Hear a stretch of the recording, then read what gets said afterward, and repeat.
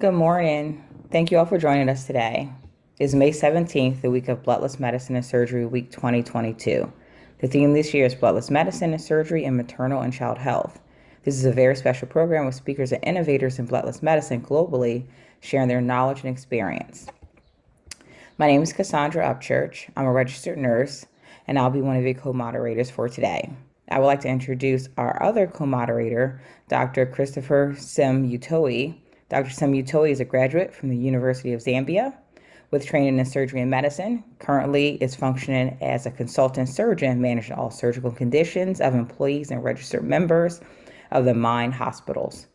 We're just going to preview the program today because there's so many great parts to look forward to. So for today, May 17th, you have myself and Dr. Christopher Simtoe as your co-moderators.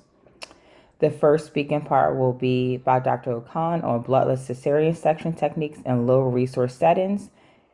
And our keynote address will be done by Dr. Aryeh Shander, Minimizing Blood Loss, a Key Pillar in Bloodless Surgery. And then we'll review bloodless medicine and surgery videos. I'd like to hand it over to you, Dr. Christopher Simtoe.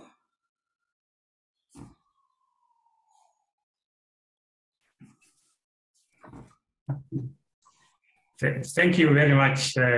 Initially, on behalf of the organizing committee, I would like to welcome all to the Bloodless Medicine and Surgery Week 2022, which is taking place from 16th May to 22nd May.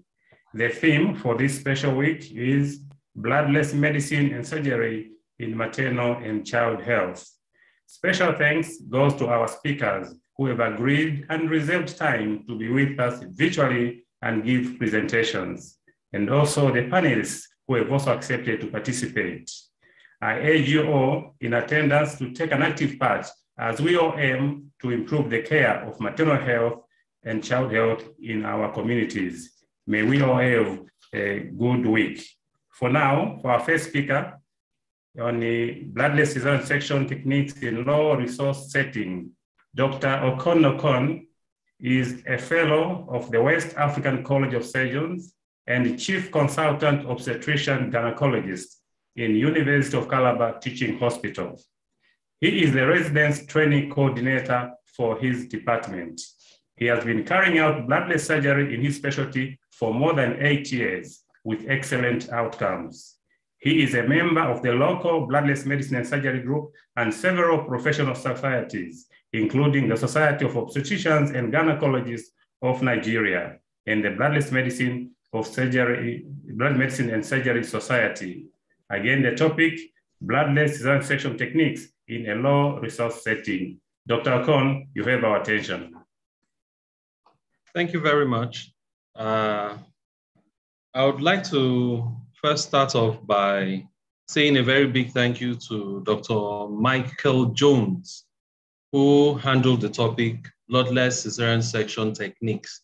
And he did a very nice job yesterday, spoke extensively about all the techniques we use to ensure that we have a bloodless field. And we avoid blood transfusions when doing cesarean sections. However, we will not be listening to the same things all over again. We're going to use a slightly different approach in discussing this same idea of bloodless cesarean section techniques, but in a low resource setting, as has been said. We're going to use a case presentation as a sounding board to explain what most of us do. Various definitions exist with respect to what bloodless surgery is in a low resource setting. So what is a low resource setting? That is where we're going to start from. Many definitions are out there about what a low resource setting is. Most people view it as a setting where the cost of healthcare cannot be afforded by the individual or the society. But a more comprehensive definition or understanding of what a low resource healthcare setting is when we look at it from the point of standards. This is a healthcare setting that does not meet the accepted standards of the World Health Organization or any other quasi-governmental organization. Such settings lack usually 3 basic necessities or 3 basic resources. The first one is usually infrastructure. Second is material and supplies. And the third one is human resources. So if any of these resources or structures is deficient in a healthcare setting, it becomes a low healthcare resource setting. And this accounts for why, even in advanced countries, they can have low resource centers occurring in such areas. The main problem with low resource setting now in our environment is that many of the guidelines that operate in low resource settings are actually have been designed by practitioners or groups who have been operating in adequate or well-equipped centers, such that when they bring those practice guidelines to low resource settings, they turn out to be poorly suited to those environments or may not be appropriate in such settings. So what can we do? Usually, the challenges can be overcome if we look at the human resource in those centers. The human resource can help overcome those challenges that we meet in low resource settings, because the ingenuity and resourcefulness of the human factor, especially their commitment and genuine interest, care, and compassion for the patient, can actually make a difference in these centers. So the answer to how we can still get good or near adequate care comes down to the human resource in these centers and how they can function despite the challenges or lack of equipment or materials. So let us start with the case presentation, and then we can use it to highlight what I've been talking about. The patient we'll be talking about is Mrs. EEJ. She's a 33-year-old gravida 1 para 0+0. That is, she's never had any childbirth in the past, and this is her very first pregnancy. She saw her last menstrual period on the 13th of July, 2021. Her expected date of delivery was on the 20th of April, 2022. She booked at a gestational age of 14 weeks. At booking, she was requested to have an ultrasound scan done, but due to financial constraints, she could not have this done. However, about 3 weeks later, she was able to carry out the ultrasound scan, and the scan showed that she had an anterior low-lying placenta that occluded the cervical os completely. She was counseled about the findings and the implications of these findings for her and her unborn baby.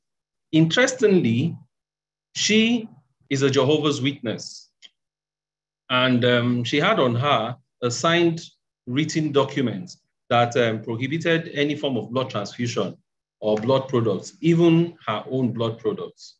So with this in mind, we had to work out or modify her antenatal care plan.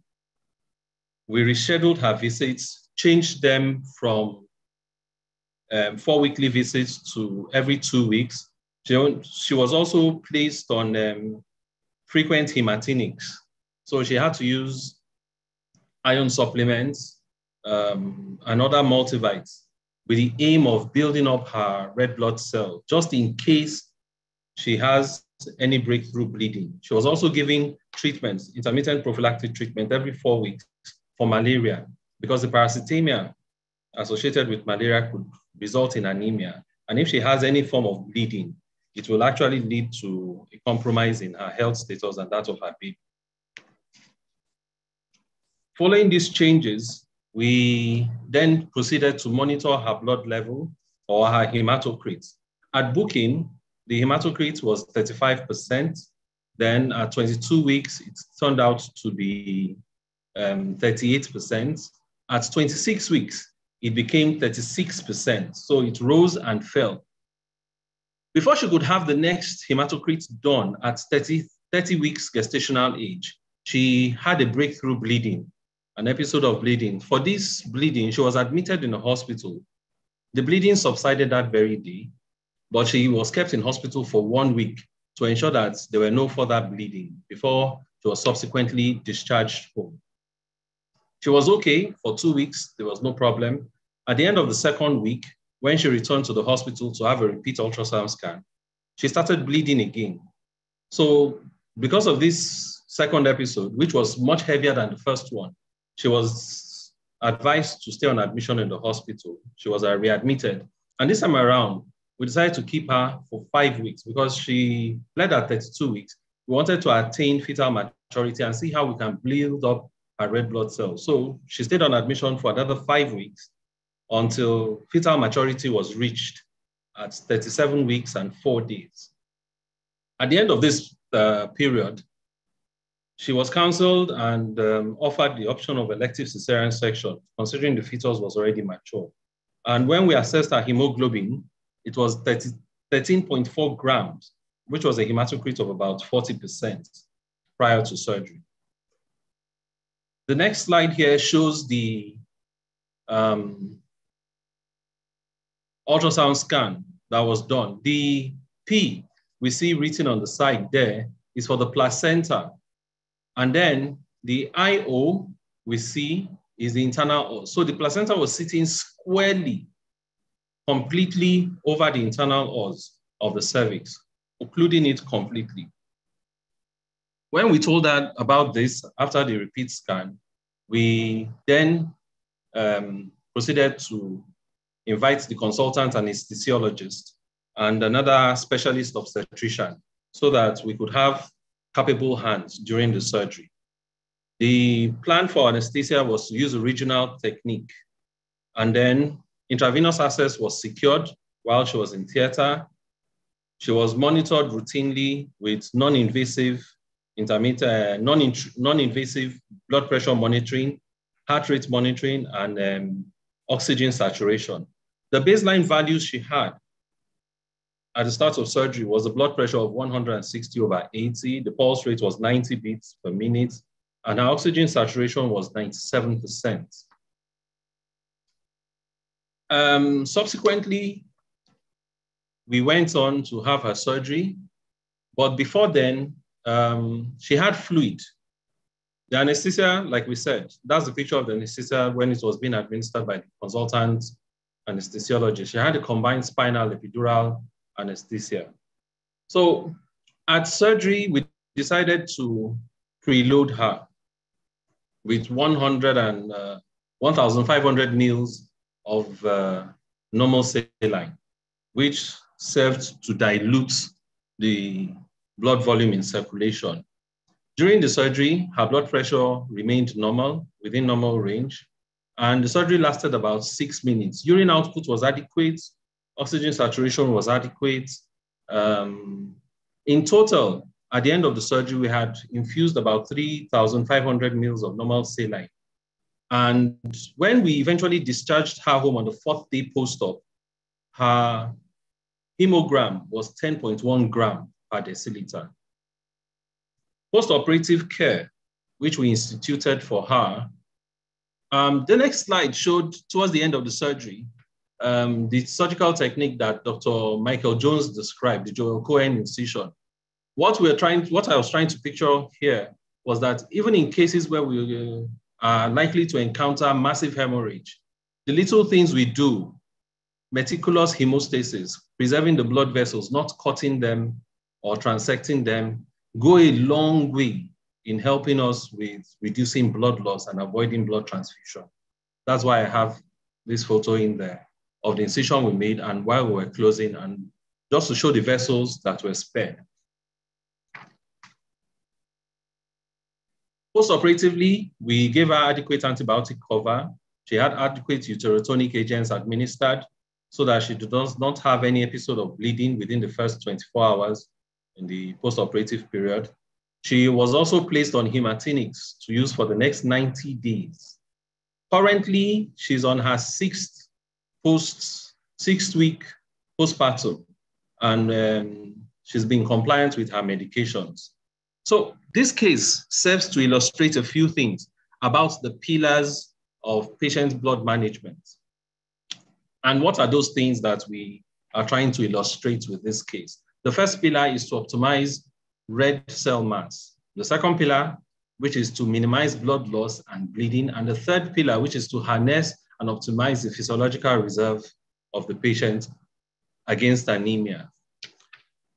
So let's look at each one now in detail.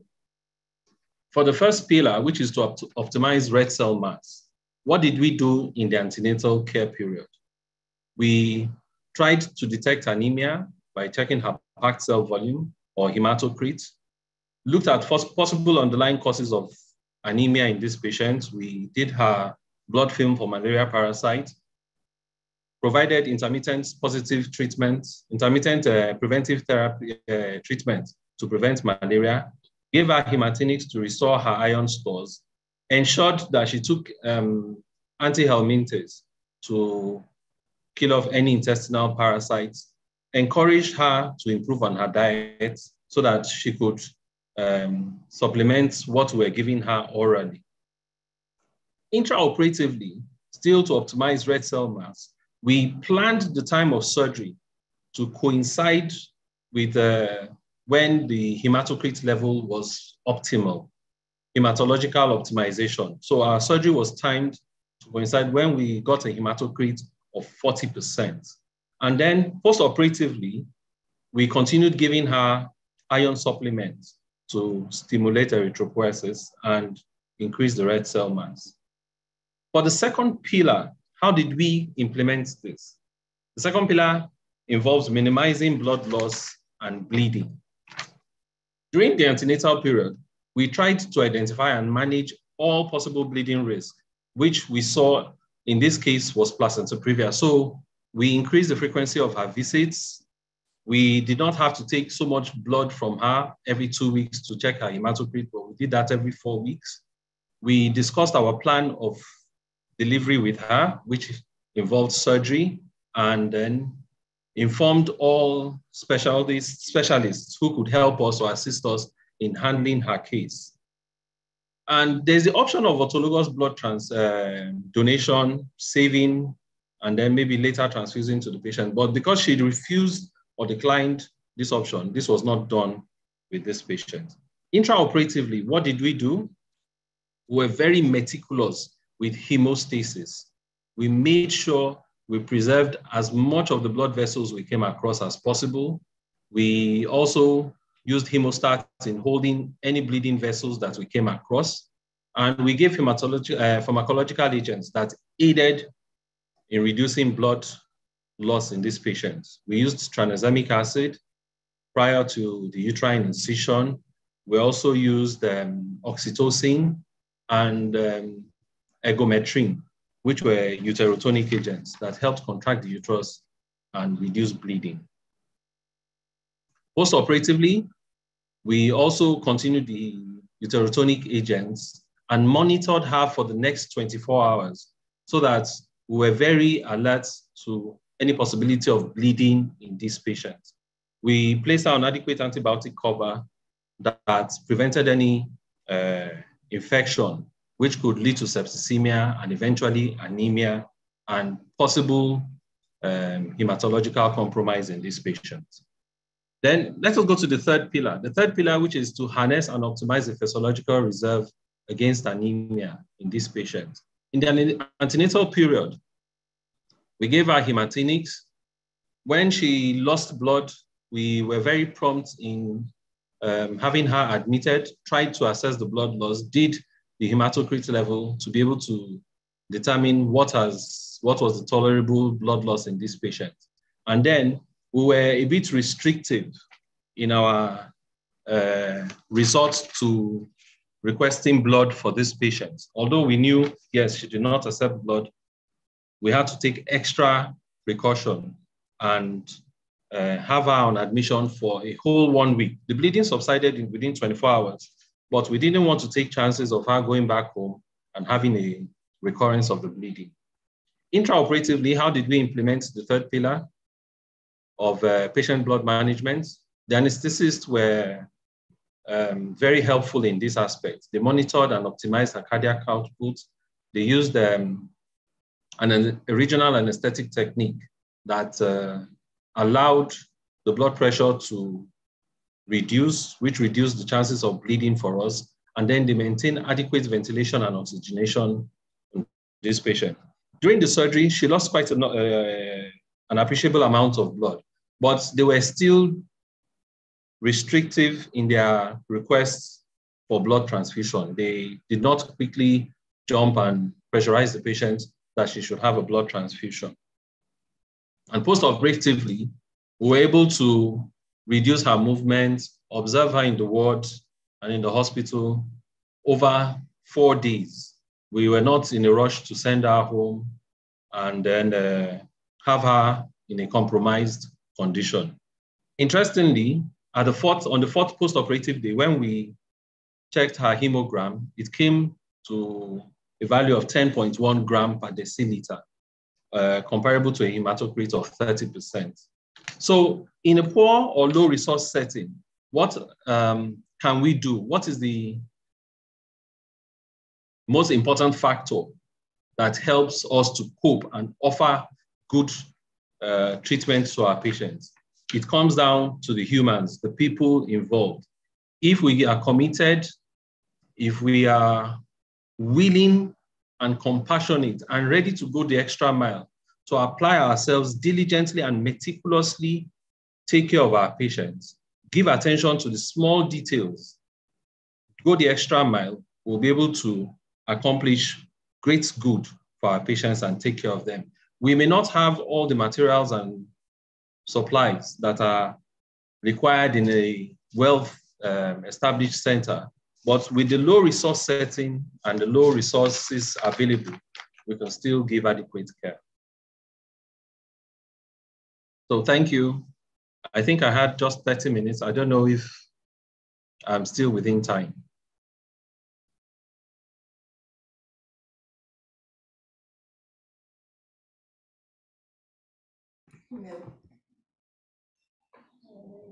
Hello? If anyone has any questions, you could put them in the chat so we can ask Dr. Okon or any of our panelists to address any questions you have about this part at all or any topic related to what he discussed.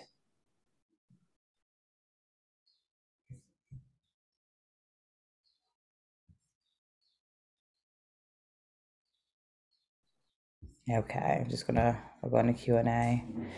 Okay, so one of the questions we have in the Q&A is, could you please review the medications? There was some acid you mentioned. Okay, yes. Because we did not have the option of cell salvage, autotransfusion, and other things, we used a couple of medications to help us during the surgery. Prior to making the uterine incision, like Dr. Michael Jones mentioned yesterday, we requested the anesthetist to give 1 gram of tranexamic acid. It's, okay, someone has put up a question on it. We gave 1 gram of tranexamic acid prior to making our uterine incision.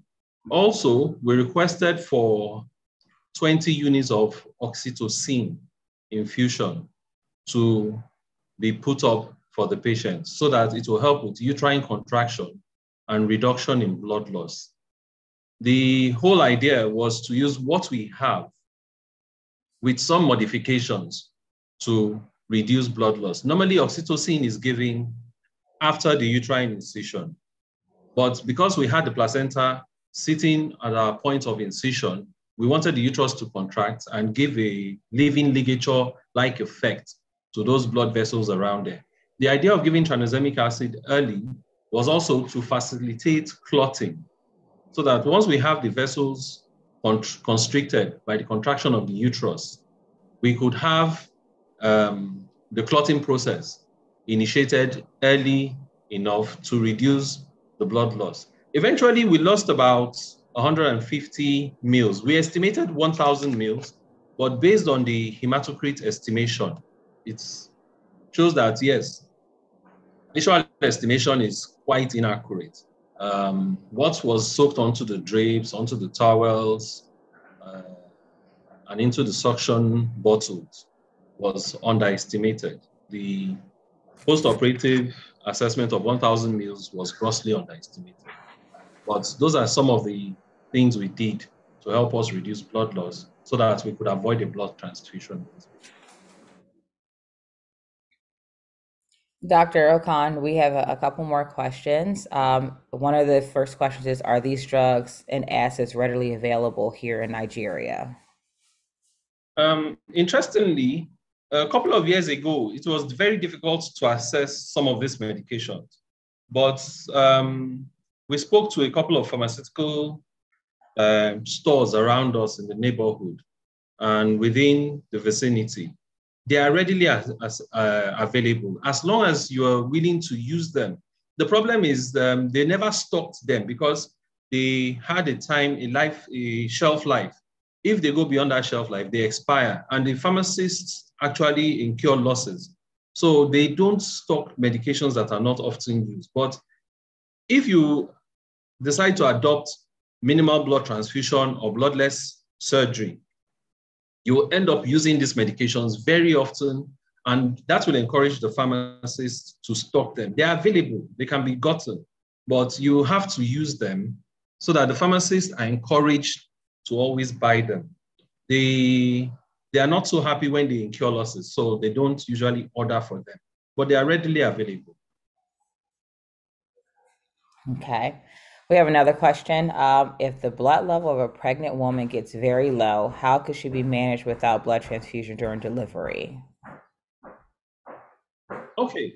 That's a very interesting question. With the index patients, which I used to illustrate what we did, when we admitted her, with the blood hematocrit she had at about 34%, and considering it was type 4A placenta previa, major placenta previa, the guideline is to give blood transfusion prior to surgery. However, she was not willing to have that, and she had a written document that a durable power of attorney that prohibited us giving blood transfusion. So what we adopted was to keep her on admission for 5 weeks, give her oral hematinics, ensure compliance. The problem is compliance, the main problem. If they take their medications routinely as prescribed, you'll find out that with the iron supplements, you expect the hematocrit to rise by 2 to 3% every week. And in these patients, in the index patients we had, her hematocrit rose up by 2% every week. While she was on admission, from a hematocrit of about 32 to 34%, we got about 40% prior to surgery. So there is a guideline that is out there: mild anemia, moderate anemia, severe anemia, that encourages blood transfusion late in the 3rd trimester. However, with adequate care, proper counseling, and persuasion, you could get your patients to stay, build up their hematocrit level so that you avoid transfusing blood. So if they're making progress towards delivery, you still have the time. You can actually build up the hematocrit. Nutritional supplements are also welcome because some find it difficult swallowing tablets. It's nauseating, the taste, they have diarrhea or constipation, as the case may be. You may encourage them to use other nutritional supplements and improve on their diet. Green leafy vegetables.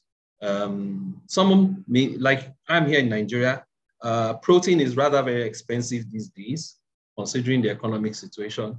But they could take other vegetable sources, non-animal sources, for iron supplementation, and they could build this up.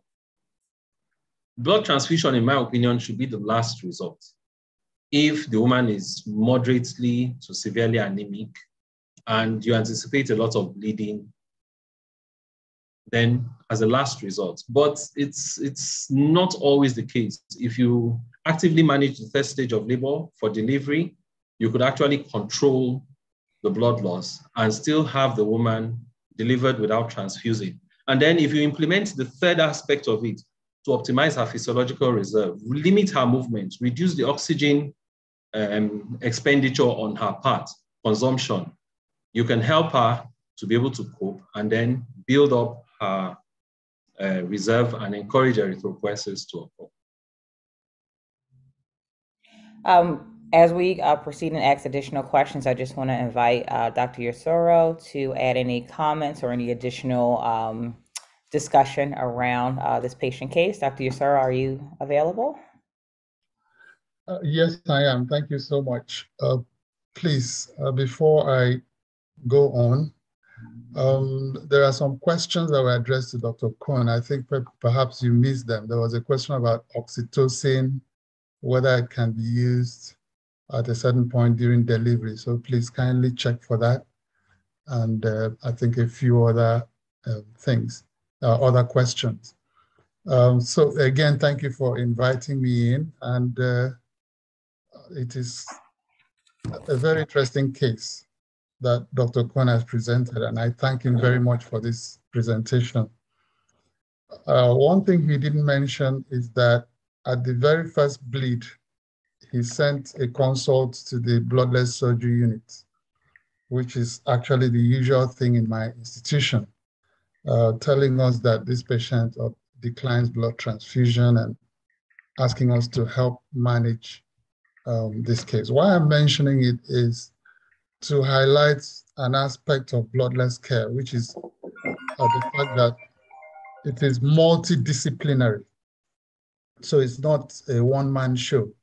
If I'm handling my cases, I don't just handle them alone. I have to call in the hematologist, the anesthesiologist. He mentioned the anesthesiologist. And I think he might have called it the hematologist as well. So it's multidisciplinary. And when we came in, we were the ones that wrote down how we wanted the medication given. I want to emphasize the tranexamic acid. The World Health Organization has been asking us to use it, and it is widely available in low resource settings. So we ordered tranexamic acid, and in addition, we gave vitamin K. I think Dr. Okon did mention that one because we are the ones that always write that one. Many people think of vitamin K in terms of increasing the clotting factors in the liver, and it's going to take a long time to work. No, vitamin K has an acute action in any case of bleeding. And the effectiveness of this tranexamic acid and vitamin K can be seen by the fact that the bleeding stopped promptly. It didn't stay like overnight, it stopped. Even when the patient had the second bleed, again, the bloodless surgery unit was invited, and we did the same thing. And the bleeding stopped that day. In fact, they had gone to prepared theater and wheeled her to theater, but she was no longer bleeding. And we were the ones that suggested that, why don't we leave her further? Because that was, I think, 32 weeks or so. So that was how she ended up waiting that in the ward, that we'll be watching her, and if she bleeds again, we then intervene. But fortunately, she stayed up to 37 weeks, and the fetus was mature. Again, we were invited to the OR, which was quite appropriate. It's if a hospital has a bloodless surgery program, it is wise that those people should be there. It doesn't mean the surgeons don't know what to do or the people in the OR don't know what to do, but they can now concentrate on their surgery. So we are the ones that would then be going between the surgeons and the anesthesiologists, and we determine when the tranexamic acid is given, because the timing is important. And we first of all give, somebody was asking a question that how do we give it? So we put 500 milligrams intravenous as slow push. We say slow push because while tranexamic acid is a very safe drug, but it is known that if it is given very fast, it can cause hypotension. So we give it slow push, 500 milligrams, and then we put another 500 in the infusion. And the idea is that if the surgery goes on beyond that infusion, we'll still keep putting 500 milligrams in each infusion, because the patient can take up to 3 grams. But in this case, I think she didn't need more than 1 gram. That's how it works. Dr. Okon showed the anesthesia that was given. The anesthesiologist can tell us that, local anesthesia, regional anesthesia is better for blood conservation. So that was what they used, and that was excellent. The patient bled a bit. I don't know, the patient bled a bit. The reason for that, we think, is because there was a sort of confusion on the side of the person that was assigned to administer. Dr. Okon, what was it? Was it egometrine after the birth? Yes. There was a question here that I was waiting to answer, and that is where we had challenges.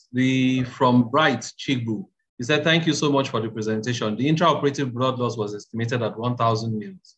That means you think she may have bled significantly. What were the challenges securing hemostasis at the placental bed?"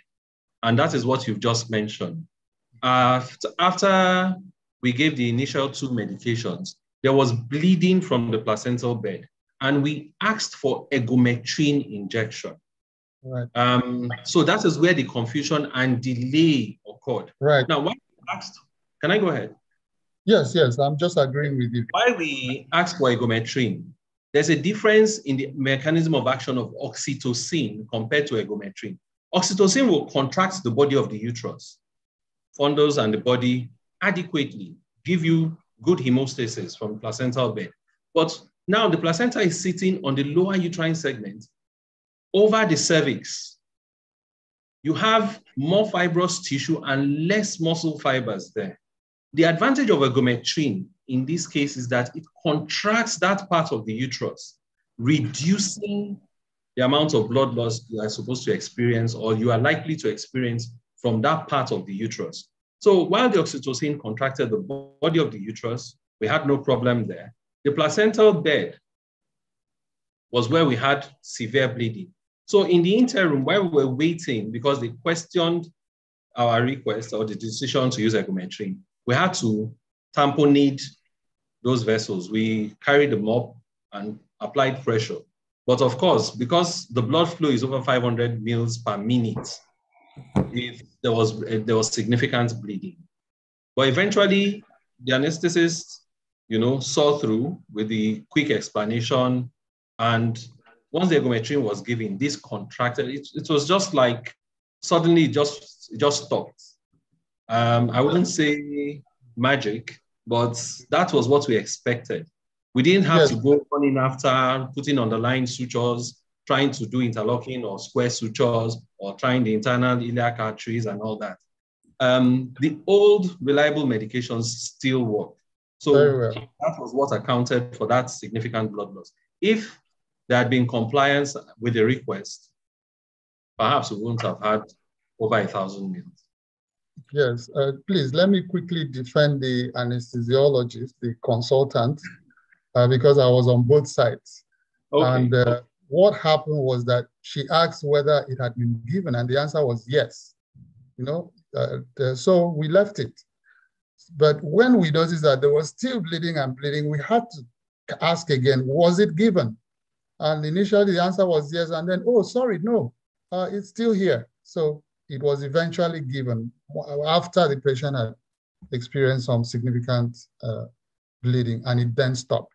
So it's not as if the consultant didn't want to give, just that the assistant gave a wrong information and said it was given when it had not been given.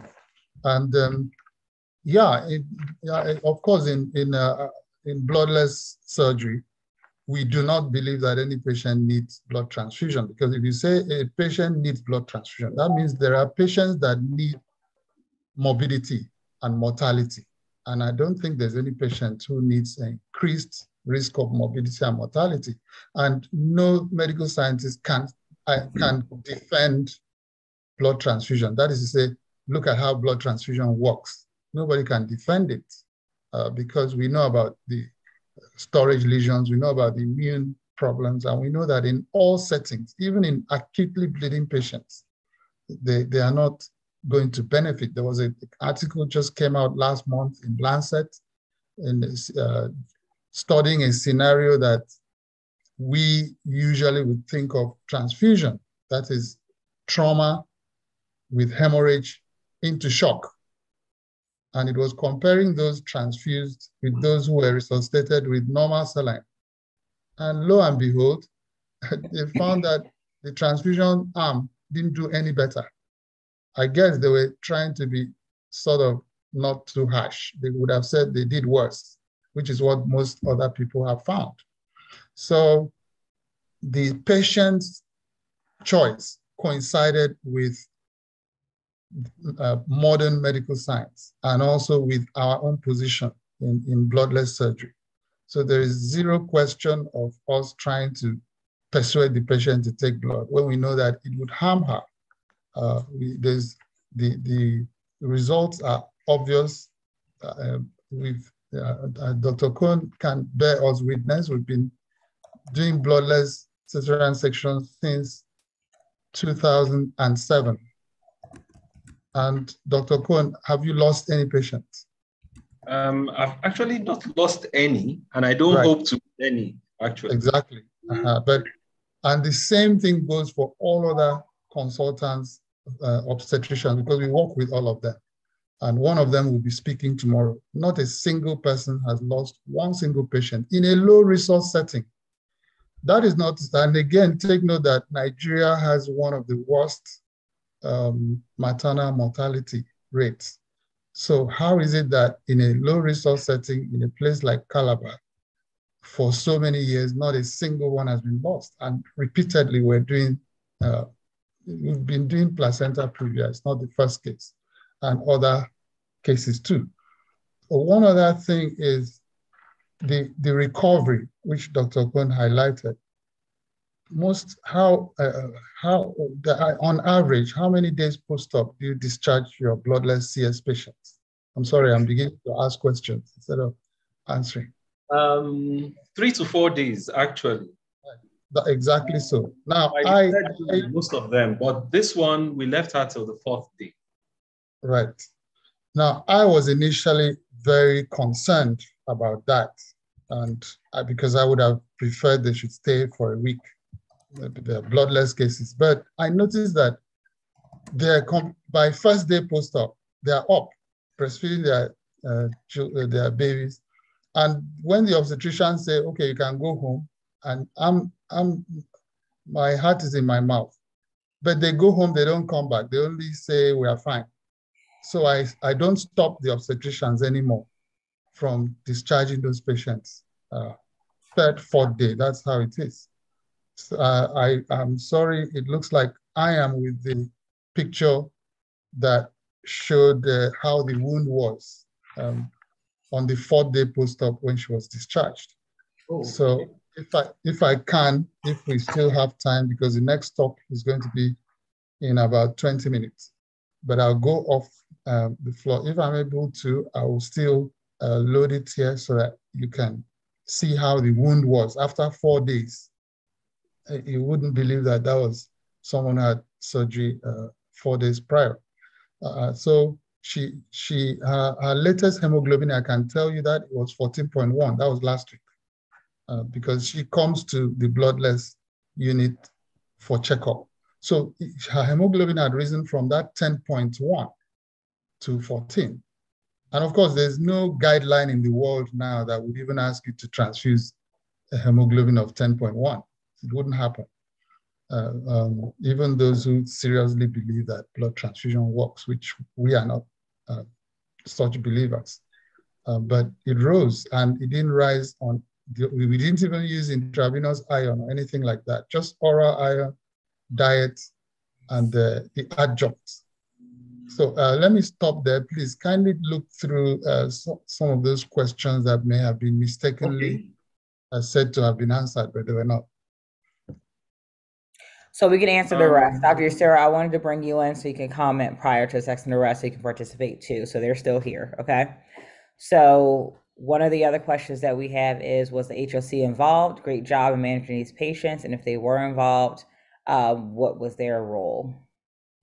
The HLC were involved. Actually, that's why the durable power of attorney was brought up, you know. They were involved and we're very familiar with the protocol. They actually provided moral support. They knew the kind of protocols we followed and they were very supportive, both with information, both with persuasion of the patient to comply with most of the requests we made. They were involved. All, like he said, some information I skipped because I thought I had just 30 minutes to speak. So it was an abridged presentation.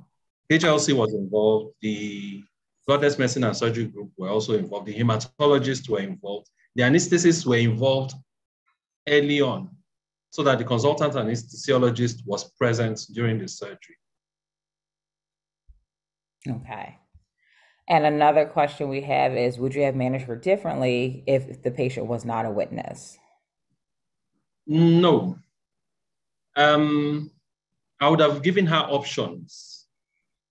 If she was not a witness, I believe the patients should have an input in their management. So we would have given her the options. She could mix and match and take what she finds to be most suitable.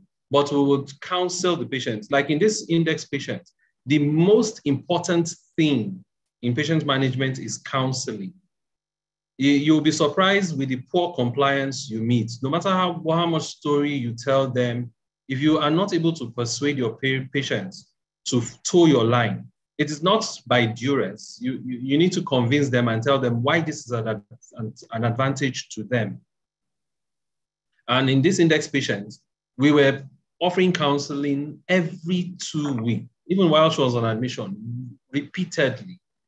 And eventually it paid off because she started complying. She followed everything we asked for and requested for, and it worked out smoothly. So counseling is important. So if it's not a witness, with proper counseling, explanations, she'll be able to choose the best options. And if she decides for no blood management, we will implement it. If she decides against it, we will still respect her wishes. If I may add to that, so there have been patients even in obstetrics gynae who are not witnesses.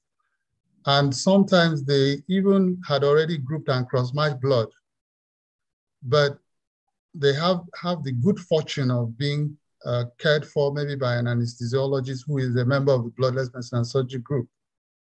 I've had one of such experiences where the Professor of Anesthesiology, a member of the Bloodless Medicine and Surgery group, actually counseled the patient and said, we can do this myomectomy. It was a myomectomy. We can do it without transfusion. The patient had already grouped and cross-matched 2 units based on what the surgeon wanted.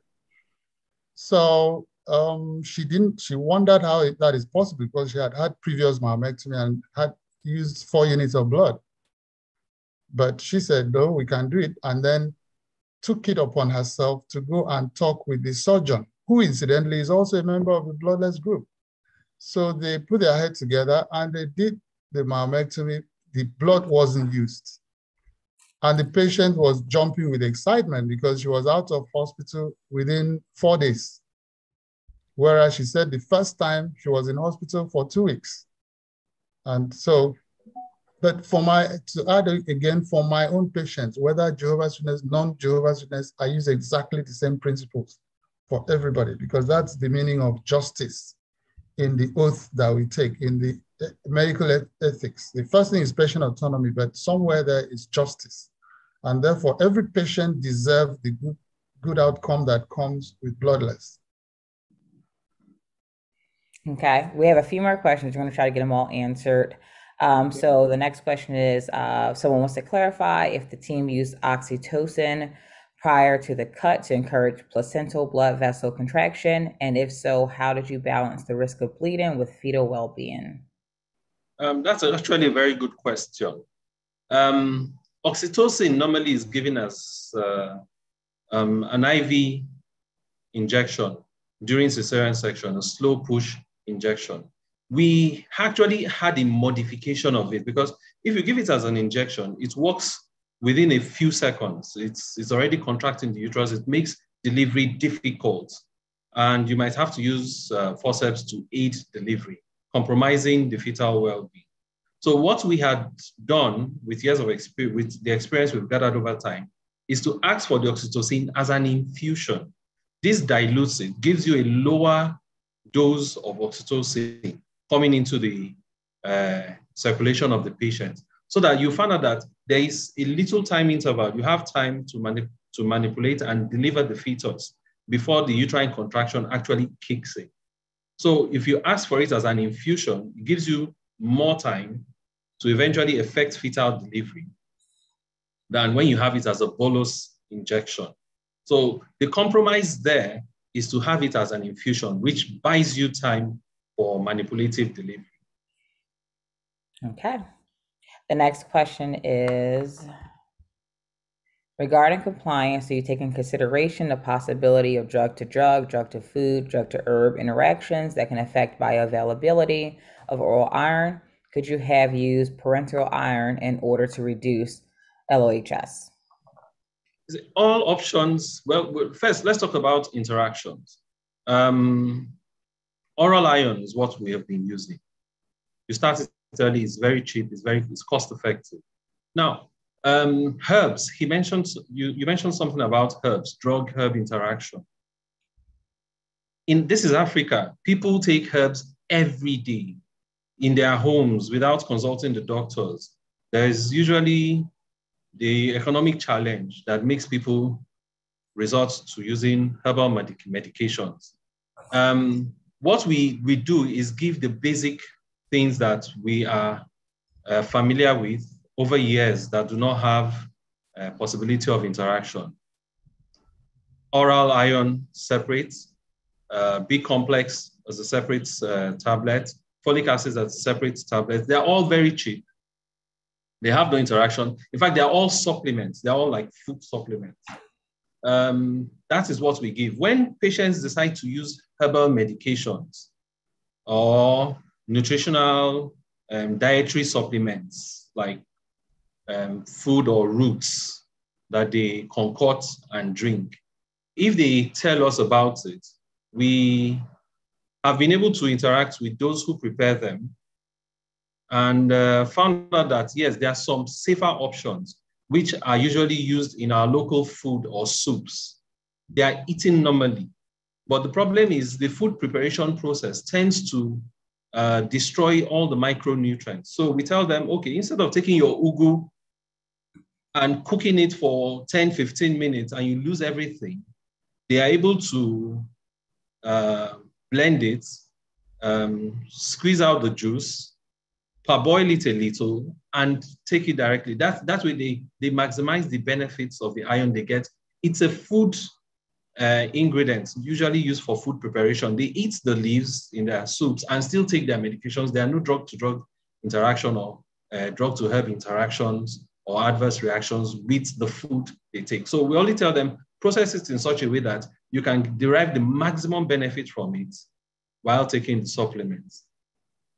And now, with respect to iron infusion, most people look at iron infusion to be equivalent to a blood transfusion.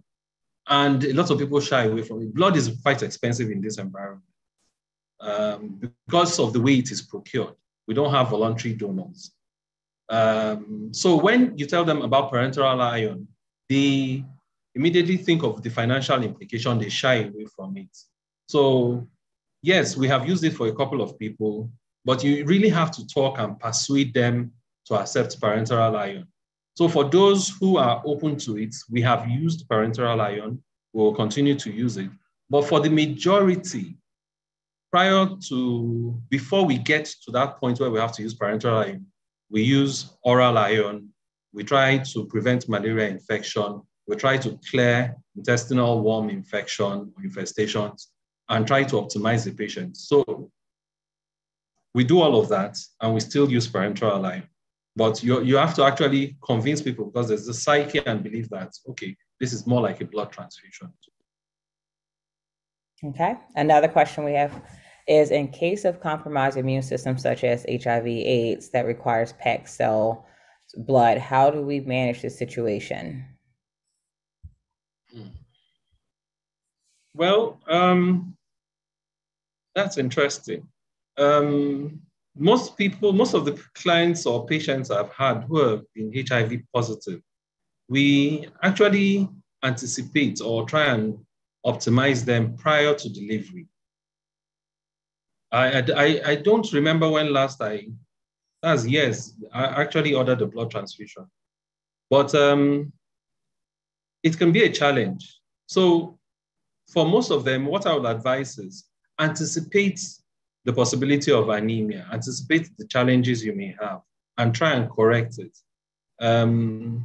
Like I say, success loves preparation, or victory loves preparation. So if you prepare adequately, anticipate the challenges you may have, you could prepare your patients, and we have packed cell volumes available in the hospital. Currently, the hematology department can provide that. But I've not had the opportunity or any reason to use it for any of my patients so far. But I believe proper screening is done if it is to be given to a HIV patient who is anemic. And then considering that, yes, it's a pooled blood products from several donors, the risk is still very high that you may miss contaminated blood. Probably maybe the donors were in the window period. So it's a challenge. It's something that I would rather avoid than have to resort to. Okay. And I'll also, because the Q&A is also for Dr. Okon himself and the other panelists, do any other panelists, do they actually want to add any experiences to treating patients that are bloodless with compromised immune systems at all? Anybody have anything they would like to add? Treating bloodless patients who are immunocompromised. It's basically the same principle as treating someone whose immune system is okay. But Dr. Shander is here already, and he is a captain of Bloodless. He might shed some light on this. There's one attendee whose hand is up, Kingsley and Nachuna. If you have time, you can also call him to say something. Dr. Shander, do you want to say something on that question? Well, and even Dr. Parampalam is here. Yes, can hear you. That's a very complex question, and clearly has to be individualized because immunocompromise is a basket diagnosis. So I think that we have to look at each patient individually and see what their immune deficit is, and then see if there's anything that can be done. I love that statement you made, Dr. Okon, that success loves preparation.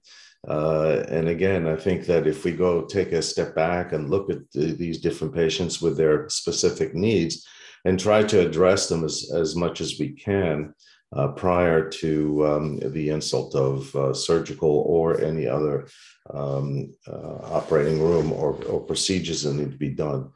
It's very complex, and it requires clearly the participation of the patient.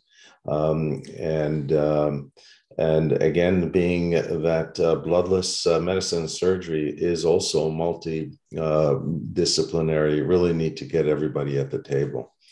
So there's no specific therapy or intervention that I can mention, other than, again, individualize the care of a patient who's got immune compromise. We talked about HIV.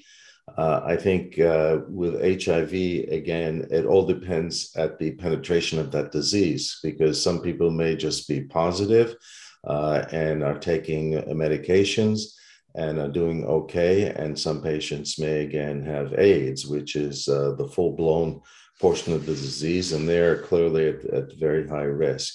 One needs to also understand that if patient is immunocompromised and taking medications, whether they're suppressive medications or not, that they may interact with anesthetics too. So I think that the team needs to be aware of what the patient is taking, if anything, in preparation, and understand that it may impact the recovery of the patient. Okay, we'll ask one last question. And for the panelists and Dr. Okon, any questions that we were not able to get to will still be in the Q&A. So you are welcome to just type your answer back to that person privately. So one of the last questions we'll ask live is, the person says, thanks for your narrative. I'm really impressed, but have a question. Do you make arrangements for blood before embarking on emergency C-section for non-witness patients with major placenta previa? If no, what is the ethical justification? For most of our patients who come in as emergencies, the protocol is to request for blood. Basically, that's the protocol. That is the routine protocol. That's the guideline. Request for blood, minimum of 2 units, 4 better, before you embark on cesarean section. So there's no question about that. However, your skill or ability as a surgeon, the team you work with, those you surround yourself with, will be able to help you determine if you use the blood or not. For many of them, the request is made, but the blood is not utilized. For majority of our patients, for all the cases I've handled, apart from my earlier years in starting, we've not resorted to any blood transfusion. We know the blood is there, it can be used, but we've not had to call for it to be put up. So yes, it's requested for everybody as an emergency. However, do we use it? No, because when we're going in, we've assessed the patient, we put into place every measure that we're supposed to take and implement them. And we usually come out of surgery without having to use them. So there's no ethical dilemma or bias or imposition of my opinion or protocol on a patient who does not accept that protocol. Okay, so that is it for the live questions. But again, those questions will stay in Q&A for our panelists or our previous speaker to answer those privately in the chat. So they will type those answers back to you. We are going to move on to our next speaker, is our keynote speaker. So it is Dr. Aryeh Shander, who is a pioneer in bloodless medicine. He is the Department of Anesthesiology, Critical Care Medicine, Pain Management, and Hyperbaric Medicine at Englewood Hospital and Medical Center in Englewood, New Jersey. He is the Adjunct Clinical Professor of Anesthesiology, Medicine, and Surgery at the Jean School of Medicine at Mount Sinai, New York, Clinical Professor of Anesthesiology at Rutgers, New Jersey Medical School, and Courtesy Clinical Professor, University of Florida of Medicine. Dr. Shander serves as Director of Education for Team Health, Anesthesia, and serves as a Senior Medical Consultant to Acumen.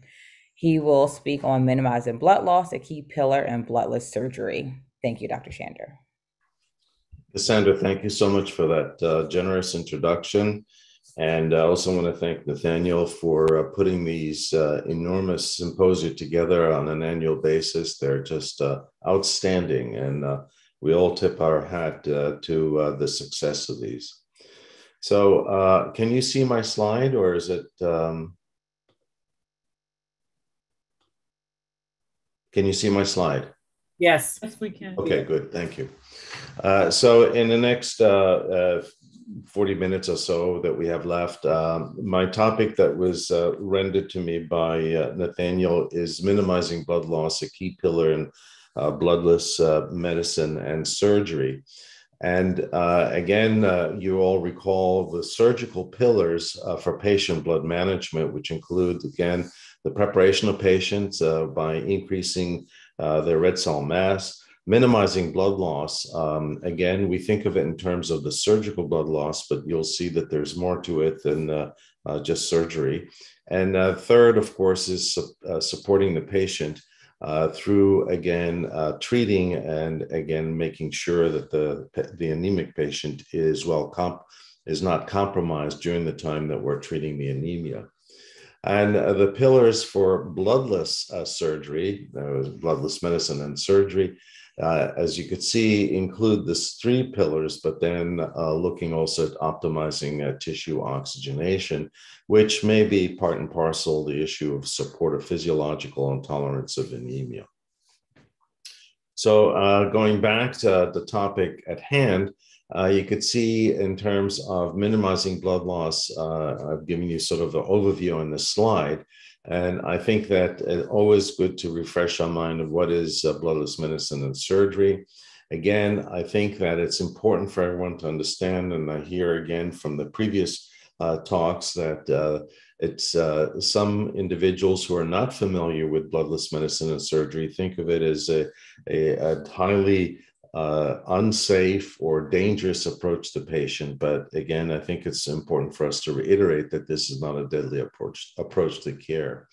And then moving on to preventing or minimizing blood loss. Again, this is not a universal effort. We still have ways to go, not just in terms of bloodless medicine and surgery, but for the whole situation in terms of healthcare across the globe. And then look at some of the recommendations in terms of how to minimize blood loss, mostly during surgical events. But as I mentioned, we can't restrict ourselves to the operating room, because whether you're undergoing surgery or not, you're at risk of other blood loss through your hospitalization.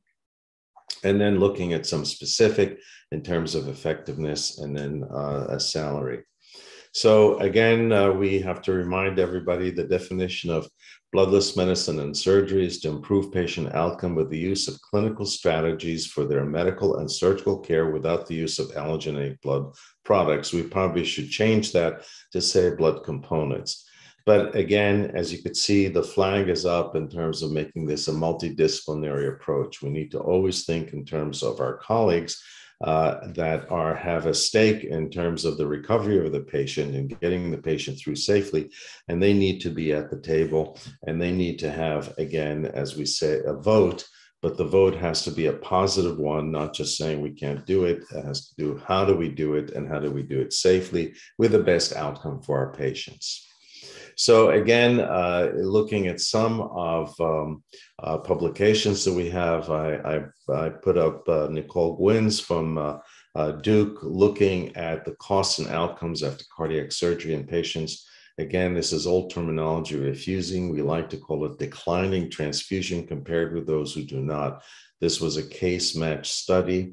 And I highlighted again that this is not a large study. You could see 45 patients having cardiac surgery matched to 2 controls having same surgery. So 1 to 2 match allows you to, again, do what is considered to be a significant trial with less number of individuals within the experimental side, or the side that you want to look at in terms of outcome.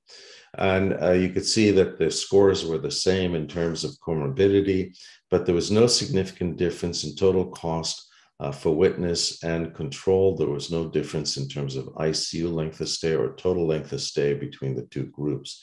So again, it shows that with the effort of putting together a program that allows you, as a multidisciplinary program, that allows you to get these patients not just safely, that their outcome is at least equivalent, although we have some data which shows that their outcome is actually better. But I think that we need to be careful in terms of that, but equivalent, I think, is just as good as we can get at this point. And if we have better, it's just it's an additional additional positive thing. So again, they concluded that utilizing blood conservation measures, cardiac surgery will be performed with similar outcomes and cost versus control. So again, we're talking about conservation of blood, patient's blood, which is important. Again, this one was published in 2016, so this is relatively mature trial, but this looks at the outcome of protocol-driven care, critically ill, severely anemic patients for whom blood transfusion is not an option. Again, this is the correct language, if you will. And again, you could see that there is a 1 to 2.5 ratio in terms of experimental versus the control. Again, transfused patients were slightly older, had a higher hemoglobin level at admission, so that may have been actually something that may have countered the deficit in terms of age versus the increase in hemoglobin. It had slightly higher Apache score, but again, the Apache score is a range, so keep in mind it's a measure of the patient's underlying morbidity, but at the same time, you could see that you could have a higher score, but if you're still in the same category, the score is there to predict, if you will, for lack of a better word, your mortality risks. So the fact that you may have a score that's 33 and somebody has a 38, you're still within the same mortality range. So it really doesn't matter in terms of the score. We could just have said they were the same, but I think we have to be honest. Hospital mortality rates were 25% in the bloodless patients and 25% in the transfused. Again, so you could see the equivalence is one where we really want to advertise, but in the back of the mind, we always want to see if there's any better outcome in patients. And again, I think that that's just added, as I mentioned already, that's just an added positive thing. There were no significant differences in ICU readmission of positive blood culture results, meaning again, looking at risk of infection. What I'm showing you in this is the low hemoglobin in between the two groups and the mortality rates. And you could see that this is, again, scored against the different levels of hemoglobin. And what's interesting to us was that between 5.1 and 6 grams of hemoglobin, mortality was significantly higher in the bloodless versus the transfused population. And you wonder why, if you get below that there was no difference in terms of mortality between the two groups. And I will have to, again, this is ad hoc analysis, which I'm not fond of, but if you look for a reason, we could very easily demonstrate that the majority of the patients in that group had significant underlying malignancies and also were transferred from other hospitals where care was delayed for them. But otherwise, you could see that there's no difference in terms of mortality, except for that, for that particular hemoglobin, level. Pollen is very high today.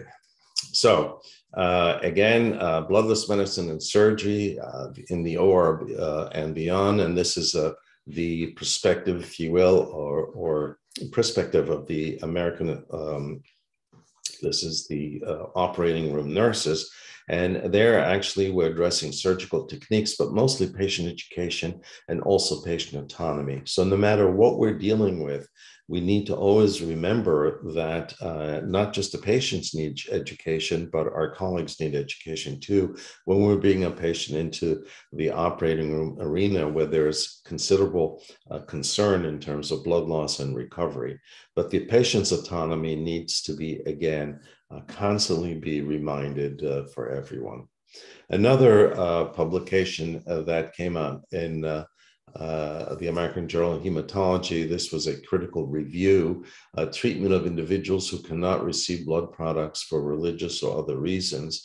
And this one, I think, came mostly from some of the Hopkins people here. But here they were talking about vigilance. Now, vigilance should be practiced in any surgical situation, not just in patients who are bloodless. But I think that maybe there should be a little higher vigilance in terms of intervention. But again, we believe strongly that every patient should benefit from what we learn from bloodless medicine and surgery, not just those individuals for whom transfusion is not an option. So here are some more data. The first one you could see says Delphi approach to the design of an interdependent blood conservation pathway for open myomectomy. So again, going to the GYN population, and again, looking at how we can conserve the patient's own blood.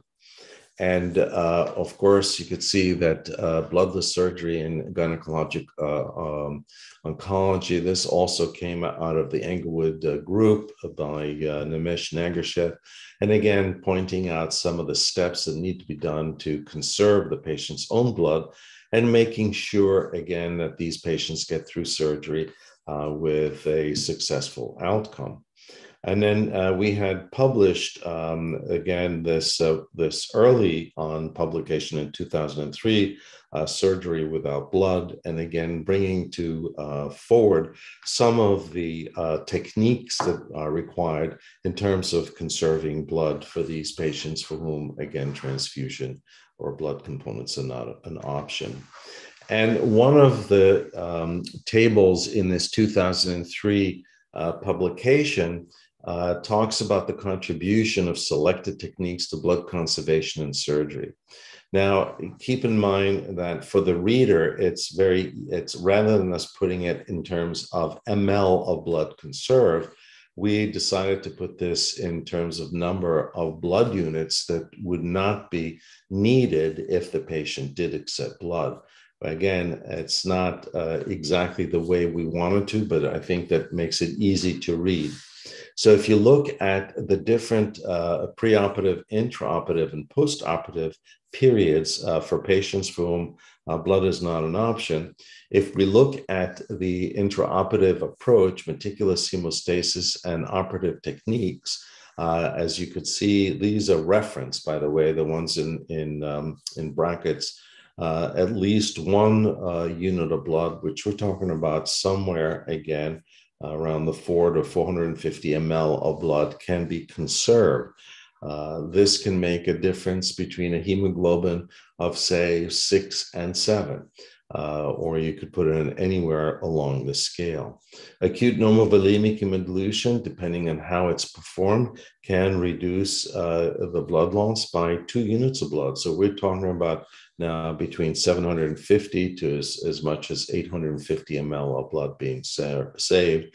And interestingly, blood salvage or cell recovery, we could certainly recover 1, and at times maybe even more, depending on the amount of bleeding. Of interest here is the postoperative approach to the surgical patient, where restricted phlebotomy is mentioned. So again, I think as you see from this particular table in 2003, we already had data, because of the references behind, that some of these techniques clearly leave the patient with more blood circulating in their arteries and veins than being thrown out in the operating room if everything is applied. Now, each one of these alone is not as effective of all of them being done together.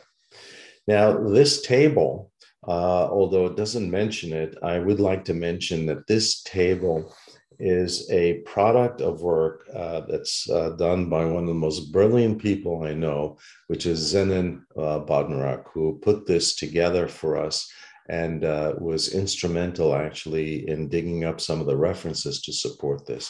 So again, Zenon, thank you for this outstanding work. Now, here's another bloodless medicine, what to do when you can't transfuse. Again, you can see this is in Hematology in 2014. And they, again, talk about volume in terms of phlebotomy of patients, both pre and post-operatively, as well as the other techniques that were already mentioned. And again, they did not quantify what you could do, but I just put the arrows there to, again, stress the fact that there are techniques that we could use, and those techniques clearly are not, and I think we need to stress this over and over again, these techniques are not restricted to bloodless medicine and surgery patients. Every patient can benefit from them. So as mentioned here, you could see the issue of phlebotomy. And I think that that deserves a few moments in terms of addressing this particular problem, which is pervasive across all medicine. So this is data from a large number of hospitals, 10 hospitals. You could see close to 200,000 discharges. And this is from the Cleveland Clinic, showing again mild, moderate to severe anemia. And it's defined in terms of hematocrits rather than hemoglobin, but you could do that math in your head. And you could see that, again, the prevalence of anemia is pretty high in patients coming into the hospital. And the distribution of mild to severe anemia is also pretty high. Mortality risk, as you could see, increases as your hemoglobin drops. Length of stay increases as your hemoglobin drops, and costs of your care also increase as your hemoglobin drops. So we know that the hospital-acquired anemia has a significant impact on patients in terms of outcome. And our colleagues in Europe, although this is old, this is from 2014, but it doesn't necessarily mean that it's bad. Again, our Marcel Levy over here writes that each 25 million liter of patient blood is thrown into the waste containers. Sorry about the color on an annual basis. So we're dealing with enormous amount of blood volume, which could be kept in the patient rather than doing tests over and over again. Taking you back to 1978, this is Rosenzweig's quote: "In today's medicine, bloodletting continues unabated. We have refined a technique, call it lab work. Jab the patient incessantly, generate reams of questionable data." And he was right then, and this continues to be in 2022. And bring you this data that was published by Lee and colleagues, looking at the repeated blood draws and the laboratory values as they relate to the care of the patient. And what happens here is that every day of the patient's repeated lab values, the significance of the information generated by laboratory is decreased by 20%. So at day 5, if you're doing the same lab values over and over again for 5 days, at day 5, the value is 0. However, what you will find is that the amount of hemoglobin that you draw from the patient is significant enough to actually cause anemia, which puts everyone, except for those who, again, decline transfusion, at risk of being transfused. There are 2 laboratory tests which are worth mentioning where their value is retained, doing them over and over again during the hospitalization. And one of them is, of course, a blood sugar for a diabetic patient who require control. And the other one is potassium in someone who's developed acute kidney injury.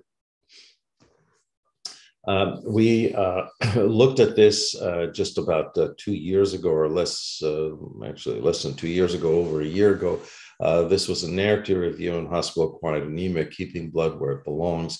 And again, we've shown that there was a significant number of attempts, if you will. This is the choosing wisely campaigns and recommendations from different organizations that deal with blood. And you could see again that everyone frowns on phlebotomy. However, the problem is that this behavior still continues unabated, as already mentioned from the quote I showed you before.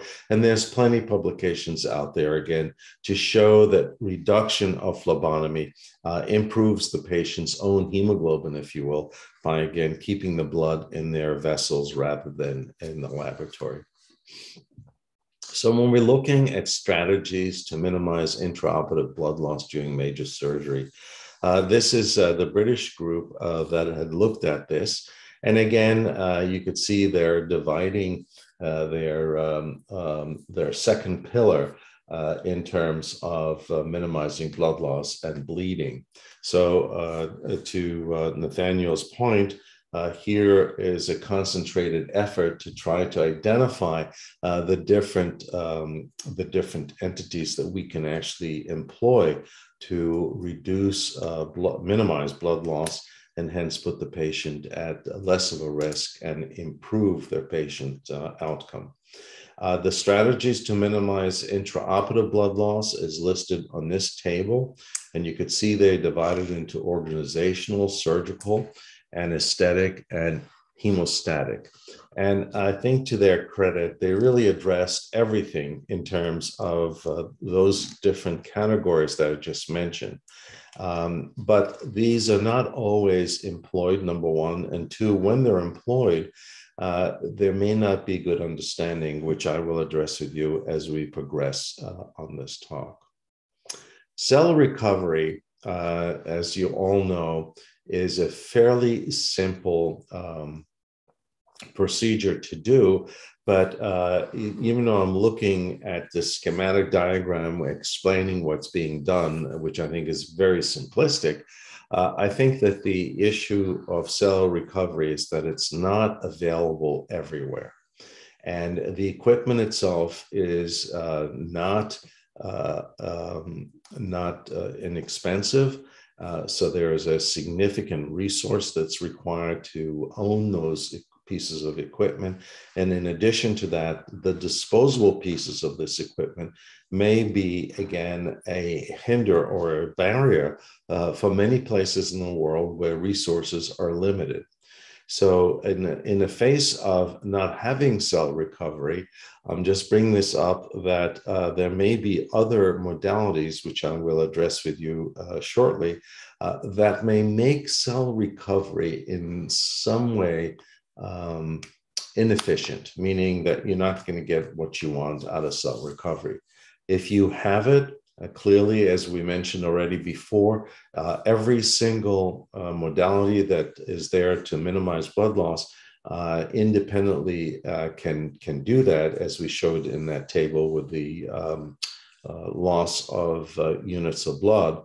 But all together, meaning if you use all of them in concerts, you're going to get the most, the better impact in terms of minimizing blood loss.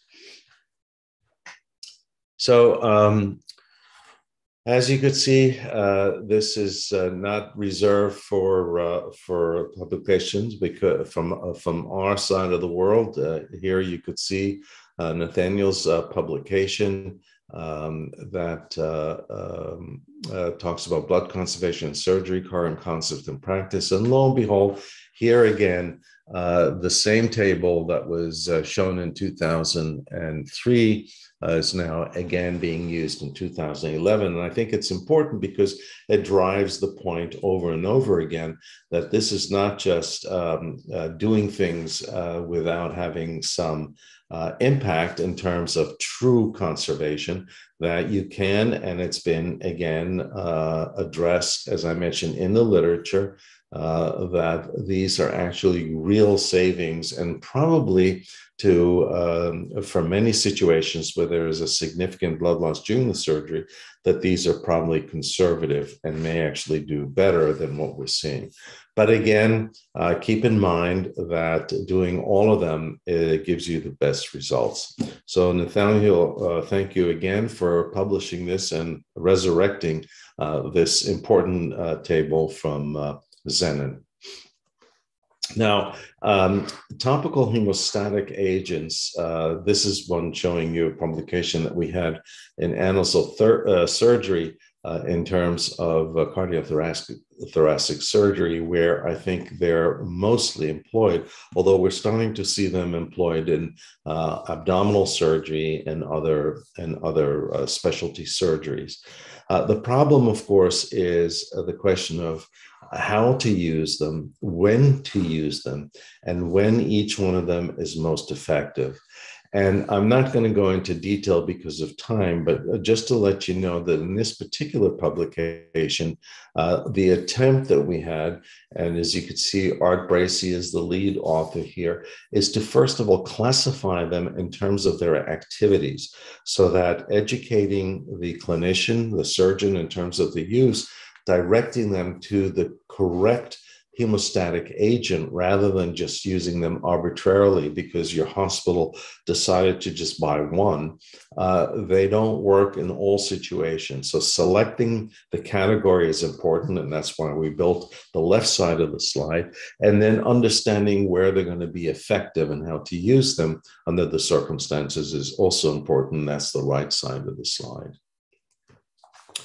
Now, I know this takes front and center stage right now, the use of hemostatic agents, specifically the antifibrinolytics such as tranexamic acid. I think, again, one has to keep in mind that anything that we use, it has to do with the fact that it has a benefit which is greater than the risk. However, if it's used indiscriminately, the risk now can rise to the point where it may overshadow the benefit. And in this particular narrative review, we looked at all of the large studies that were done, including the CRASH, the women's study, and we did a critical reappraisal of its use over the last decade. And again, I think that one has to be very careful with the indiscriminate use that we currently have with tranexamic acid, because some individuals, and we really don't know how to identify them, that's the problem. So you need to look at the total clinical picture in a situation, are again, the use, they are, have a low fibrinolytic activity or sometimes zero fibrinolytic activity.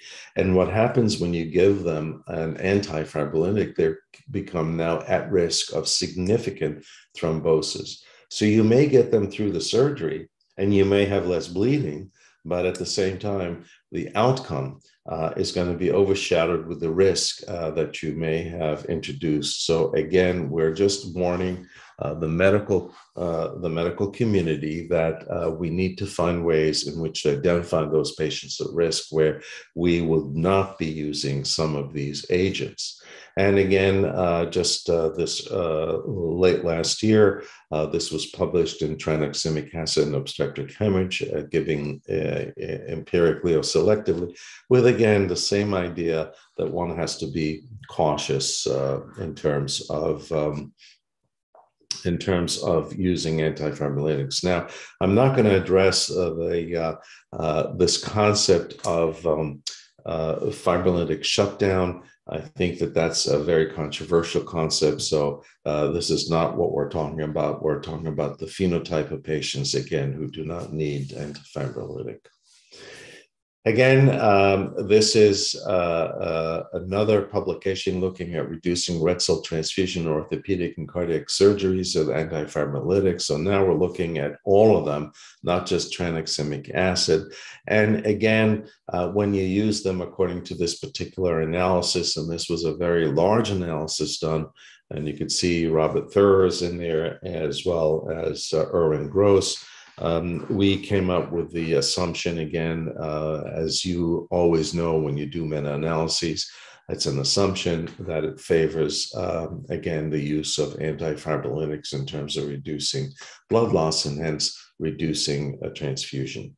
So this brings us to acute normovolemic hemodilution.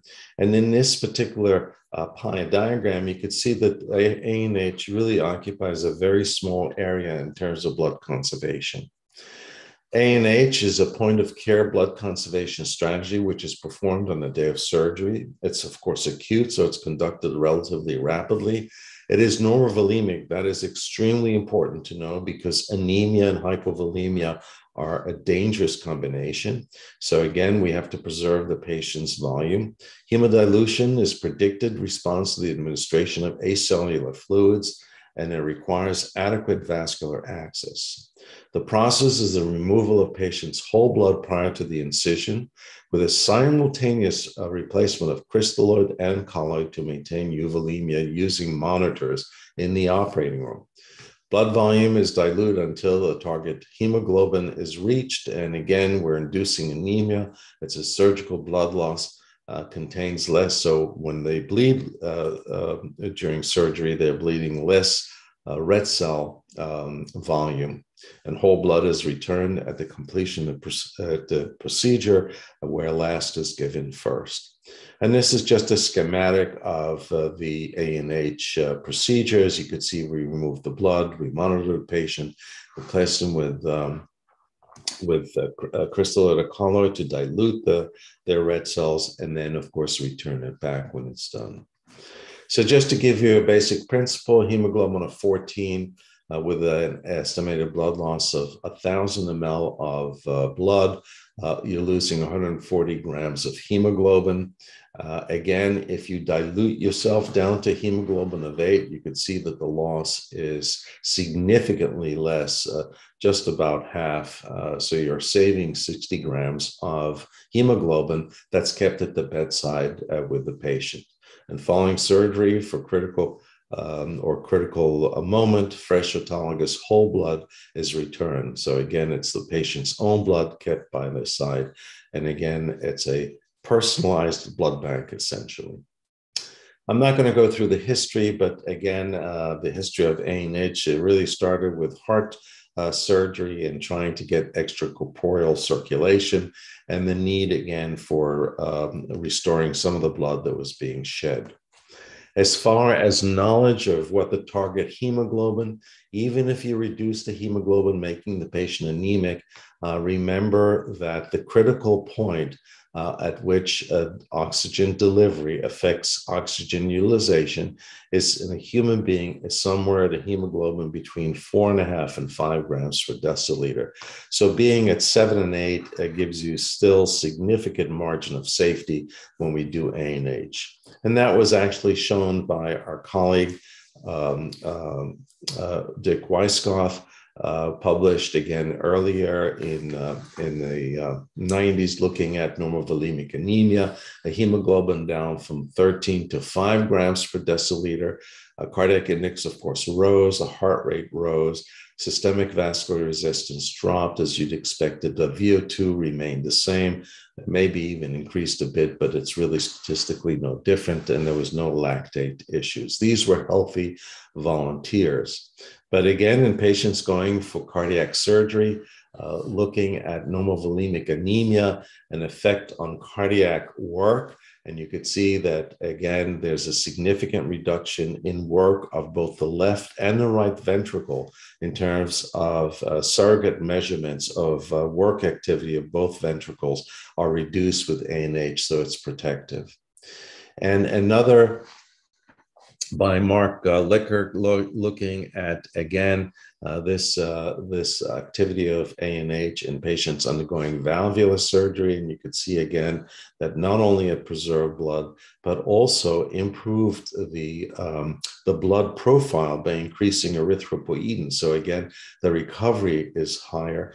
And interestingly enough, also what we're seeing is that there's a reduction of tissue markers for cardiac injury associated with ANH. So it's protective in many ways. And here again, you can see the EPO levels are higher with the ANH group as compared to non-ANH group. Again, this was a meta-analysis and reduced the risk of infection. We don't know exactly if this is an association or causation. It may be due to reduced transfusions, or it may also be due to the fact that that may have some protective effect. And again, it's showing that there's a small but likely underpowered trials that have been used in the meta-analysis. So I think that the data that we have, or conglomerate data that we have, ANH is a very effective way of not only conserving the patient's own blood, but in situations where you don't have cell recovery. By the way, the more blood you can actually take from the patient during ANH, it will make the cell recovery, because it's so dilute, ineffective. So again, if you recall, I mentioned that early on. There are many consensus guidelines out there in terms of the using of ANH, but some of them are positive and others may not be supportive of ANH. But again, we at SABM produced the standards for best practice acute normovolemic hemodilution. This was, again, in conjunction with NATA. And this is for cardiac surgery. And we've had green, which is the clear indication, yellow, which again is recommendations too, but they have to be done on an individual basis. And of course, the red suggests that you should probably consider other modalities. And just to show you highlighted, I bring these up so you can read them much easier than looking at them in the background of the slide. So the challenges remain despite longevity and theoretical benefits. Safety and efficacy are still challenged. The efficacy challenged by some investigators never gained full acceptance is a problem. The severity of anemia, ranges of blood collections, again, makes anesthesiologists uncomfortable. Clinician experience, additional work, absence of reimbursement, again, is underutilized because it's small work. Even though it's better for patients, may not be, again, utilized across the board. But for the bloodless medicine and surgery patients, I think this is not even a challenge. There's no option. So again, it's not a standalone procedure like anything else that we've discussed. A reduction of allogeneic transfusion requires a multimodal approach. ANH is an inexpensive, easily to perform technique that can contribute to patient blood management. So at the last moment that I have, minimizing blood loss extends beyond surgery. Again, require a team of multidisciplinary approach. Many techniques and pharmaceuticals are available. The problem is some areas may have others and not. So you need to know the contribution of each one of those modalities to, again, stratify whether you have the resource or not, what you think is going to be the most effective in your particular area. One needs to be familiar and know when and how to use any of them, and each method has potential to save significant amount of blood, as we've shown. So pillar 2 is between pillar 1 and 3. Remember, we always need to, again, employ everything that we know in terms of bloodless medicine and surgery. So again, we can provide the patient with the best outcome. And with that, I'll open for questions. Thank you.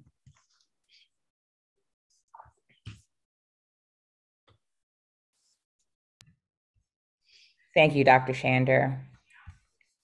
So we also, before we get into the Q&A, and again, if you do have any questions, please feel free to put those questions in the Q&A box and we will ask them live. We do also want to invite Dr. Greg Lobel, who is a colleague of Dr. Shander's, who is the chief of the Department of Anesthesiology, Critical Care Medicine, Hyperbaric Medicine, and Pain Management at Englewood Hospital. So Dr. Lobel, are you on? Yes, I am. Thank you very much. And thanks for inviting me. It's, listening to Dr. Shander's talk. I mean, I joined Englewood 25 years ago. I came from an institution where I did not receive any training in this. Heard a lot of advertisement about a lot of what he spoke about just now. And, after 25 years, I've learned a lot. Had the opportunity to see live and, in person the benefits, in addition to the literature that obviously has expanded over these last 25 years. But as he said, there's, it may seem overwhelming at first because there are so many areas that we can affect the need or the prevention of a need for potential transfusion. He spoke mostly about intra-op right now, but the pre-op, it's really a team effort. And having worked with Sherry Ozawa also for these 25 years, had two of the greatest teachers, but it's a team and it's a constant education that needs to happen. Even at any institution, once you think you have processes in place, new people join at all different levels, and it's a continuous process. But the benefits are, I'm a big believer in it. I think the literature supports it more and more each day. And I think it's great to see such a large group, joining to hear about it and want to improve the care at their institutions.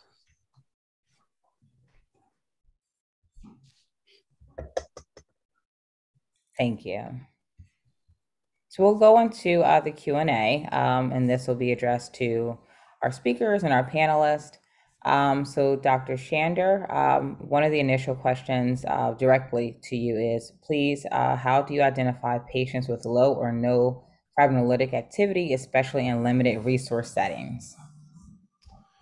I think, like everything else, history is the best way of identifying anything in medicine. And it's also a very good indicator in terms of patients who've had any history of thromboembolic or thrombotic events in the past.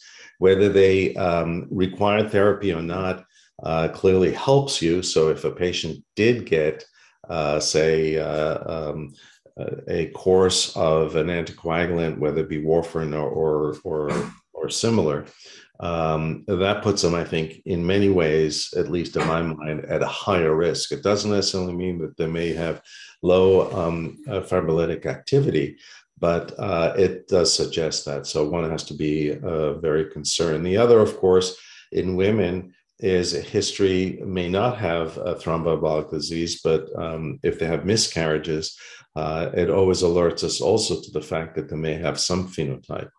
And in low resource situations, you have to rely on the history. And at that point, as I mentioned, we have a list of things that we could do in terms of blood conservation. You may want to take off from the list the antifibrolytic for those patients who you may consider to be by history at risk. Okay. And another question directly to our panel. Do you think there will be more research and methods put in to address the functional iron deficiency, looking at ferritin, hepcidin levels of patients with high inflammation markers caused by cancer, age, infection, trauma, etc.? If I understand the question correctly, is the person is asking if there's going to be more research in trying to figure out how to diagnose the anemias or how to address them. I wasn't sure. How to address them. Yeah, I think that we are constantly seeing publications annually, which, by the way, are increasing, looking at the different interventions for anemia. We're looking at different new medicines that may actually inhibit, say, hepcidin. There are others that are looking at HIF, 1-alpha and beta, again, rather than the old erythropoietin and iron therapy. So the quick answer is yes, there's a lot of research being done. And there are now products actually that are coming, will be coming, and are coming into the market that are not a direct replenishment, but will work on inhibitors or blocking inhibitors, either one. So we're clearly moving into a new era of management of anemia. It's still early. The issue is not whether there's research going on and whether these new modalities are going to enter the market. Our big issue right now is still that awareness of both the impact of anemia as well as the intervention that needs to be done even today with what the tools that we have is still pretty low, and really needs to be, the awareness needs to be increased, as well as on national and international ways, recognizing anemia as a pandemic that needs attention. And whether it's governments or insurers, they need to be, again, woken up to recognize that this is clearly has a significant negative impact on the quality of life of individuals. Okay, and another question for our panelists. We performed a lot of A&H at the facility I worked at. One issue we had was getting the volume back post-op, even with increasing diuresis. Any benefit to ultrafiltrate that volume for return versus using drugs to balance volume and pressure? Right. I don't know if you have a comment. No, I mean, that's a, it is a challenge. Obviously, whether or not, how quickly does it all need to be given back also? I mean, that's always a question, does it all need to be given back, in the operating room, or can it continue on into the recovery room? Obviously safety comes number one, but there's no rush. We never did anything like ultrafiltration. Obviously, the benefits of giving back the whole blood at the end, it has multiple benefits. So as much as, it's a problem on the front end also when you're removing the blood and maintaining euvolemia, it's a challenge. And we all have different types of monitors that we prefer to use to kind of indicate when we may or may not be euvolemic. But, at the same time, unfortunately, I have found we have used ANH less frequently at Englewood than we did 20, 25 years ago when I first joined, because the surgical techniques have just gotten so much better. So we do try and weigh, risk benefit. How much of a risk do we think there is of significant, blood loss?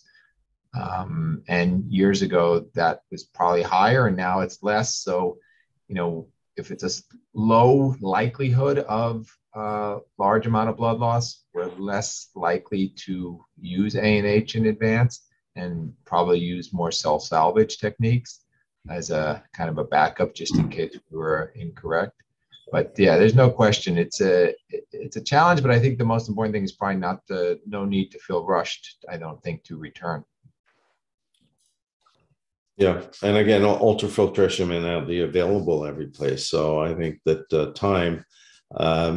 time will get rid of a lot of the fluid. And again, you're also limited in the time that you could store the blood outside the patient. So it becomes a balance. If you have ultrafiltration, it helps you get things done quicker. But again, we've not had trouble in the past returning anywhere to as high as 4 units of blood to the patient. If you start that in the operating room and do it slowly, you'll be able to replenish the patient without ultrafiltration over time, take the rest with the patient to recovery. So you could do another 25% or even as high as 50% in the recovery phase. But I would not send the patient to the floor with the blood. It's just too many issues. And as you know, we're dealing with patients for whom blood is not an option.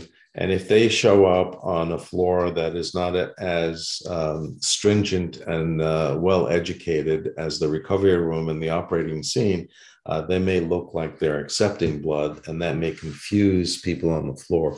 So again, we've made a big effort to make sure that we try to give the blood back during the patient's stay in the operating room, but we'll continue to do it and complete it in the recovery phase.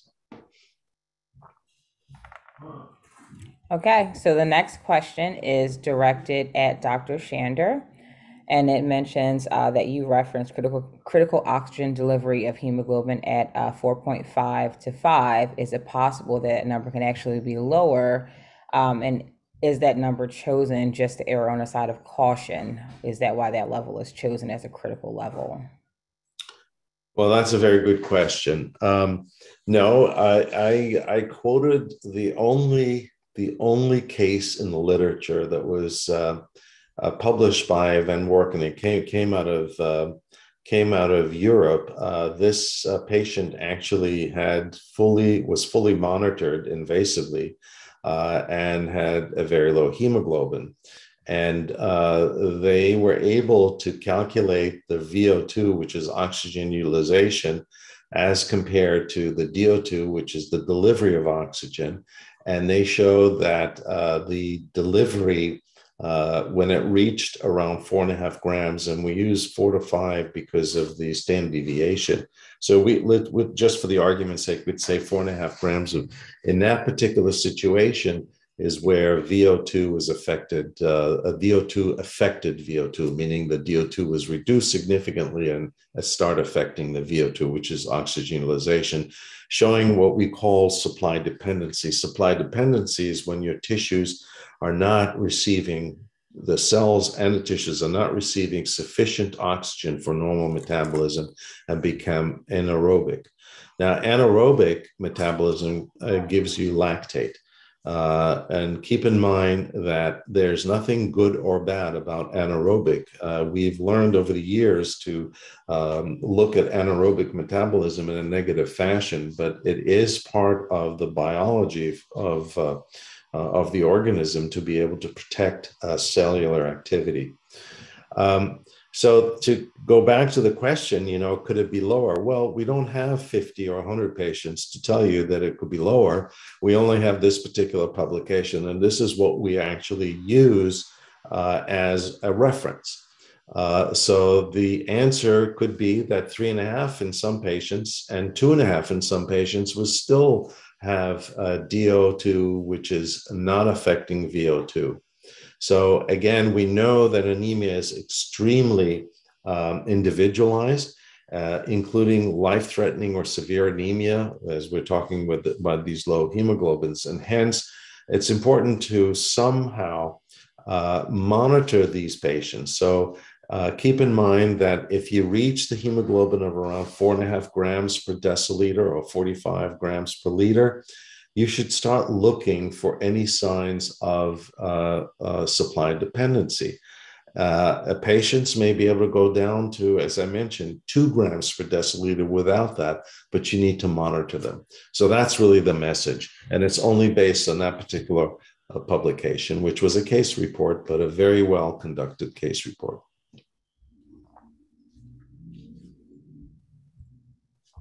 Okay, so the next question for our panelists is, do you have any comments on the results of the resuscitation with pre-hospital blood products trial recently published in Lancet and the implication for trauma care? Well, if the question is coming from this individual as pertaining to the fact that they show no difference with a pre-hospital blood component use in terms of survival, I think that that's pervasive. What we're seeing is that the trauma community is constantly looking for different ways to deal with blood components as the answer to high mortality associated with trauma. And I think they're clearly on the wrong course. We already know that blood components don't stop bleeding, and we already know that blood components don't reverse trauma.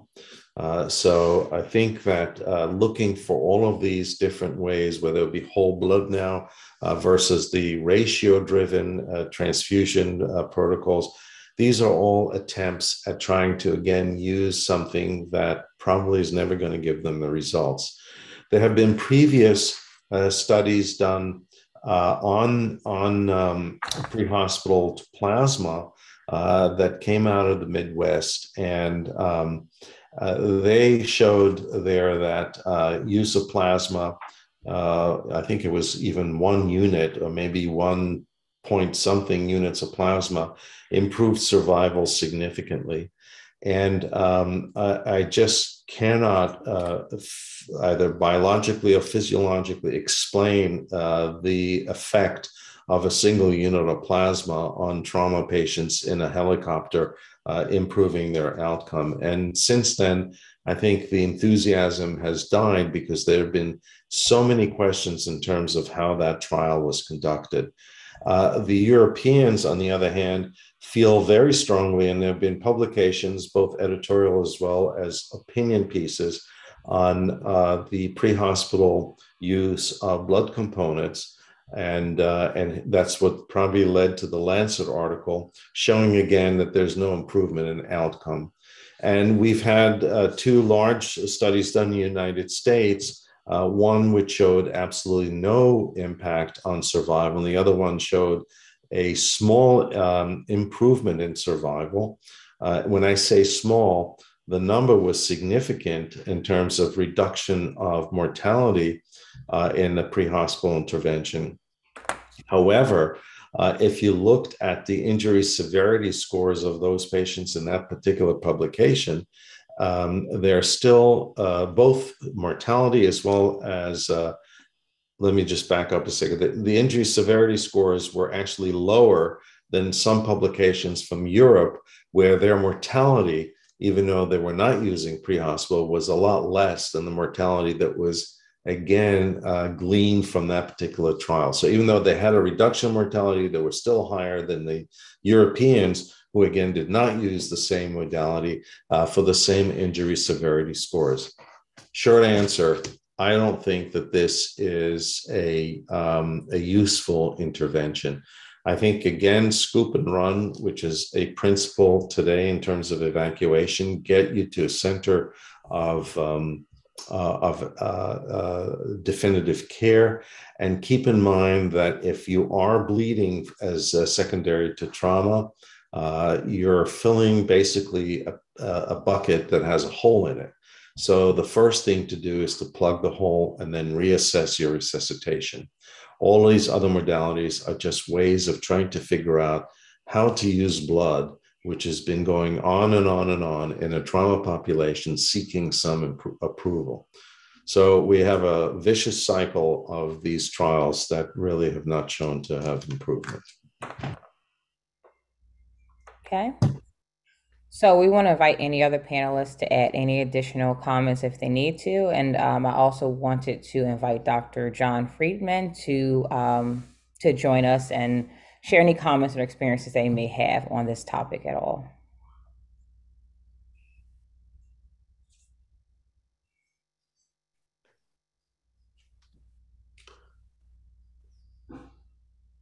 Okay, we'll move on to the next question. By the way, Cassandra, you're doing a terrific job. Thank you. So the next question is, the presentation on TXA is more effective in minimizing blood loss or its effect if risky? If I have administered under prescription for both PPH and even after CS when hemorrhage is severe? Here's the question. Well, we're clearly, as I mentioned, we really don't know how to identify those patients at risk who are going to receive antifibrinolytic. The current dictum based upon the women's trial, and again, keep in mind that there are enormous amount of shortcomings of that trial, and the concluding numbers are really questionable in many of our minds. It is still now recommended across the board. I think that if you're dealing with a postpartum hemorrhage, the risk of using tranexamic acid under those circumstances is pretty low, still pretty low. So I would still do it. If you've been hemorrhaging for quite a while and have not received tranexamic acid, there is going to be question in terms of the mechanism of action of tranexamic acid after someone is bleeding for a prolonged period of time. But at the same time, it may help. But at the same time, I don't know that you can actually say that it will help. But, when someone is life is teetering, on the brink, and you want to use a drug as a rescue drug, I think that tranexamic acid in someone who's been bleeding for quite a while would be sort of a rescue drug approach. I don't know that you're going to get the effect, but certainly in early recognition of postpartum hemorrhage, I still would think that the risk is outweighed by the benefit. Thank you. And Dr. Lobel, Sherry did advise me how to pronounce your name, so I do apologize for butchering your name earlier. Thank you, Sherry. So this question is directed to you, Dr. Lobel. From your comments, I deduced that bloodless medicine and surgery has been in operation for more than 25 years. How come that awareness is more recent? Great question. I was not really that aware of it. Living in the New York metropolitan area, I had heard ads about it even before I joined Englewood. But any change in healthcare often takes a generation, unfortunately, to spread and to become part of the norm, even if there is supportive literature. So, this in the United States, and we have I think, founding partners, Dr. Shander and Sherry Ozawa of the Society for the Advancement of Patient Blood Management, SABM. And that was, I think, now just had its 20th anniversary, if I remember right, a year ago maybe. So, that was already an organization that was formed. So again, the idea behind it was even before that. So yeah, it's been around 25 years, but we need everybody on this call to grab a friend and a friend of a friend and continue to spread the word, spread the literature, the science behind this. Wonderful. And I'll just make a very brief comment about attitude and compliments to you, Greg, because I think your very first day or first week at Englewood, my husband was one of your first patients. But, speaking to the many years now of effort someone like Dr. LaBelle has made in this, that even on his very first day, literally, there's an open-mindedness to it. So that's still a key at 25 or now for Englewood 28 years later. Clinicians that both have the right attitude towards certainly patients' rights and autonomy, but really also clinically curious, scientifically curious, and open to a different way of doing things. Because now both with bloodless and PBM, we're applying an evidence base to an area where people really didn't very much, right? There was a lot of, as Dr. Shander says, eminence-based medicine, a lot of tradition, a lot of habit. And now we're saying to clinicians, not just for bloodless patients, but all around, apply what is available, what data is available in the literature, and that's uncomfortable. So I think attitude is tremendous. Greg, you've been an example of that all these years, and many on this call, but that open and curious mind is a key, and that dedication to, again, the doing the right thing always for our patients. Yeah, well, I think what you said is accurate. I mean, when this started initially, it was for a subpopulation of patients, and then shortly thereafter, as the benefits became more obvious in the evidence base, why should we have two standards of care? One for who, transfusion is not an option, and another for who transfusion is an option. I mean, if it's better medicine, it's better medicine. It should be applied to everybody. So although you get patients that come in and, sign, in our area, documentation to, make a choice. At the same time, we try and apply those same principles to everybody. And, we do transfuse patients. It does happen even at Englewood. And we still need to continue to monitor and try and, control it and continue to teach. And again, that open-mindedness is not always is easy to break things that we're taught in training.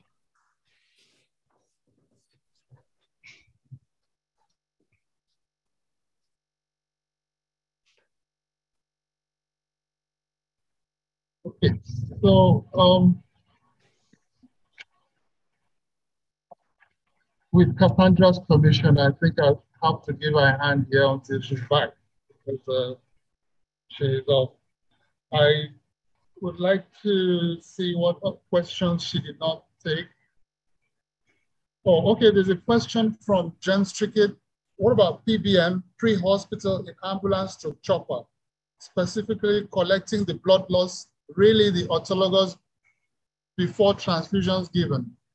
Many times we save allogenic blood in trauma, basically capture that blood and store until patients stabilize for return. So what do you think about that? I think that's to Dr. Shander. First of all, there's something wrong with your audio, Nathaniel. Oh, I'm sorry. No, I don't know what it is, but I'm getting sort of a very difficult to understand. So the question is what do I think about collecting a trauma blood? Yes, it says, what about PBM pre-hospital in ambulance to chopper, specifically collecting the blood loss, really the autologous before transfusion given? Many times we save allogenic blood in trauma, basically capture that blood and store until patients stabilize for return. That's from James Trickett. I think he's in the blood salvage area. That's fine. Doing it in a helicopter is kind of the logistics are kind of difficult, but if they can do it, do it. We have published data now looking at what we consider to be non-sterile, rather than the word contaminated. It's a really non-sterile blood that is collected during trauma. And again, these patients need to go on systemic antibiotics after the blood is washed and introduced, but also bacterial load. If you give it, if you look at the published data on bacterial load in cell recovery, is significantly reduced, again, reducing the risk of sepsis in these patients. And again, having the autologous blood available is great, because if for whatever reason you can't match blood, if this patient accepts blood, you still have a head start. And for patients for whom blood is not an option, if there's blood that you can collect, do it. Because again, you'll wash it and you can reinfuse it, making sure the patient is on systemic antibiotics. The only time that there is a relative contraindication in my mind, or a concern, is if the patient has a foreign implant.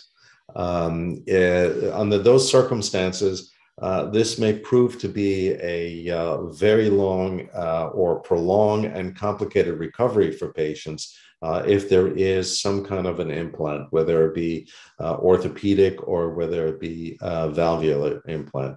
So under those circumstances, you want to try to weigh what you're looking at in terms of the blood loss and whether you can, again, still get the patient through their course of recovery without collecting and reinfusing that blood. Thank you. Another question is, what methods, sorry, it looks like that question is gone. Let me see what happened to it.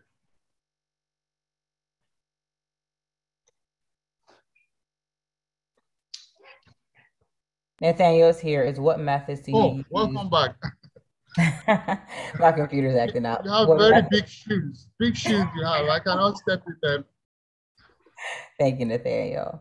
So it's what methods do you use to judge the amount of fluids to determine whether a post-op patient is normal volemic?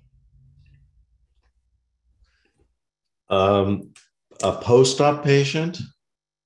Yes. You know, again, it's there are ways of non-invasive dynamic measurements to see if the patient requires more what we called, for the lack of better word, although I'm not from that school of thought, preload. Straight leg raising and looking at the pulse oximetry.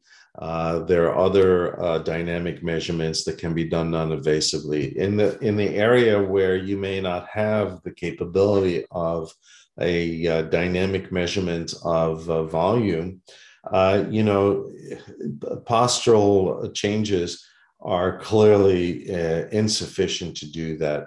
And again, I would just say that under those circumstances, clinical judgment, meaning you could look at the eyes and nose, you could look at the urine output, and even at hemoglobin as a measure of concentration, rather than just you know, whether the hemoglobin is up or down. But if you know that you start off with a hemoglobin, say of 8 postoperatively, and now the hemoglobin is all of a sudden, without any intervention, is 11, you know your patient is pretty concentrated and hypovolemic. Those are all surrogate markers. I still believe that dynamic measurements are still the best way to go if you have that equipment. And again, clinical judgment and looking possibly at other concentrations in your blood, such as hemoglobin, may be helpful. Yeah, I think, you know, obviously there's more and more technology that has come out. The pleth variability index, PVI, is something that we've started to use more of. But I agree. I mean, I's and O's are so important. To have an estimate of blood loss that's relatively accurate is extremely helpful. And then trying to figure out, you know, does it go along with your hemoglobin that you're measuring post-op, you know, and try and judge whether that, as Aryeh was saying, you know, concentrated or not or diluted. So the measure of an accurate assessment of blood loss really helps to guide you as that first 24 hours post-op.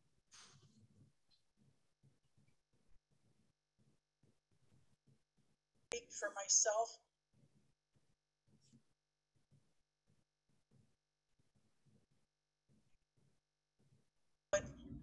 okay. The next question is about PBM, pre-hospital or in the ambulance or in flight, specifically collecting the blood loss, really the autologous before transfusion is given. Many times we cell-save allogeneic blood in trauma, basically capture that blood and store until patient stabilized returns. So that was the question. There needs to be more than just okay, so we have a question. It's taking for a patient with anemia and pregnancy is normally quoted as somewhere between 105 to 120 dependent on trimester.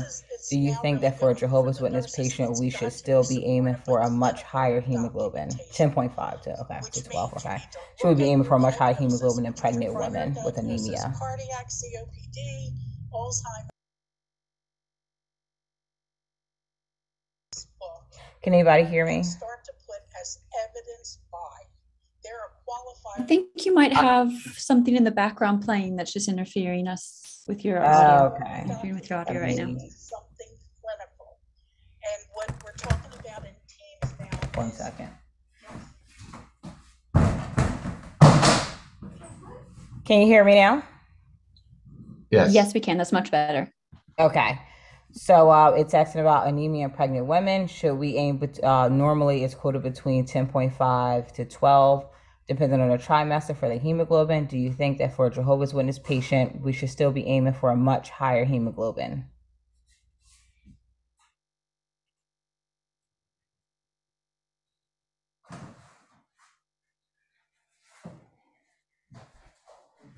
My quick answer is that I'd like to have everyone the same. And if we can get the hemoglobin level of a pregnant bloodless patient to 11 grams per deciliter, I would be very happy with that. I think that's an achievement in itself. Now, pushing it higher, I would say that if there is abnormal placentation and there's a considerable risk in terms of a postpartum hemorrhage, the higher the better. But keep in mind again is that pregnancy is associated with thrombotic events also. So you want to be very careful in terms of not say going, this is an arbitrary number. I'm going to say 13 grams per deciliter. But yeah, if there's high risk, I would like to see that higher. But in general, if I can get them to be 11, I'd be very happy.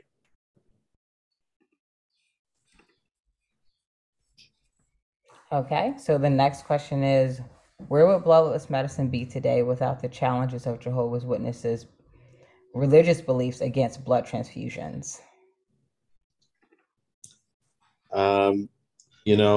It's such a hypothetical question because I can't even think of the world without Jehovah's Witnesses. So the quick answer is we wouldn't have a bloodless medicine and surgery unless someone else for other beliefs would be raising the objection to being transfused by used and old blood, so to speak, allogeneic blood.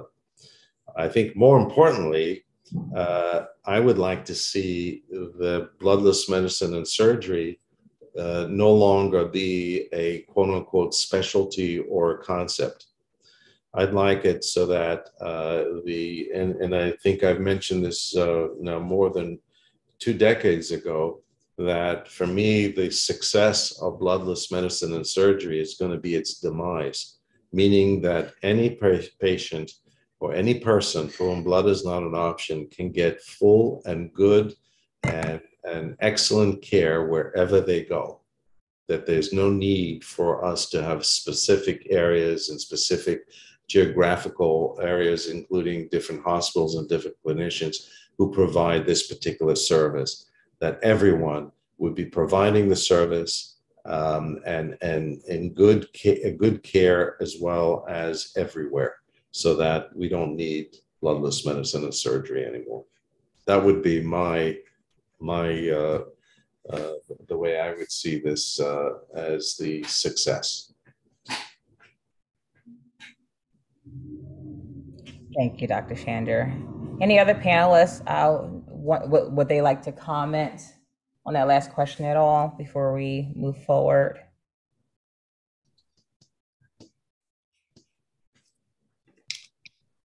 Cassandra, thank you so much for running this. Did a great job. Thank you. And thank you all for speaking today and sharing with us. We greatly appreciate it. And we're going to move forward with some videos, and some of them are from some of our speakers today, some of our directors that have bloodless medicine programs. So we'll share some of those videos moving forward with you all today on Zoom. So the first video we'll have is Bloodless Medicine and Surgery, What You Need to Know, with Dr. Stephen Frank.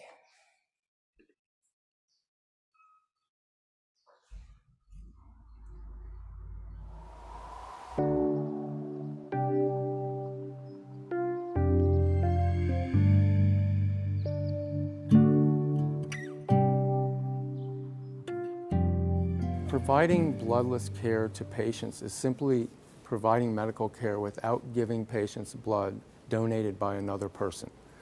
The way we do this is to conserve blood by reducing or eliminating bleeding, by stimulating the body to make its own blood cells at an accelerated rate, and also by recycling blood that patients lose during surgery and giving them back their own blood.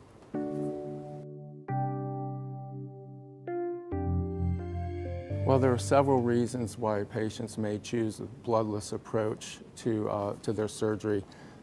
Historically, patients have elected to avoid transfusion because of religious reasons, but also some patients just simply wish to avoid the risk or the side effects of transfusion. For example, we know that patients treated with the bloodless methods have a shorter length of stay, decreased incidence of hospital-acquired infections, and also less chance of an allergic reaction or even receiving the wrong unit of blood, which still occurs. The first thing we do is we diagnose or treat anemia prior to surgery, so patients come to the operating room with enough red blood cells so they can tolerate any blood loss. During surgery, we can avoid hypothermia or hypertension, both of which can increase bleeding.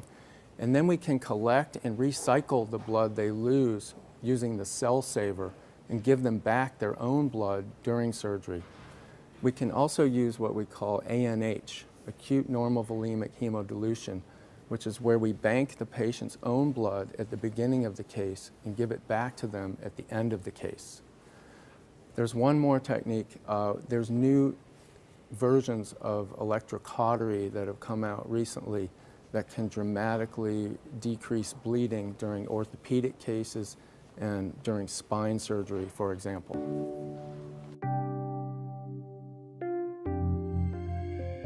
Virtually 99% of all the procedures we do can be performed without transfusion. For example, we've done some really big surgeries like a Whipple for pancreatic cancer. We've done many of those without transfusions. We've done open heart surgeries, even revision open heart surgeries for valve replacements and bypass surgery without blood. And recently, we even did a 6-kilogram baby, that's about a 14-pound baby, who had open heart surgery for tetralogy of Fallot, requiring cardiopulmonary bypass without a transfusion.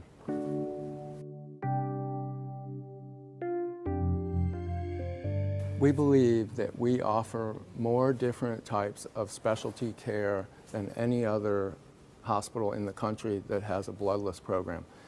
Plus, our program blends seamlessly into the care plan that's offered by all varieties of specialties within the hospital.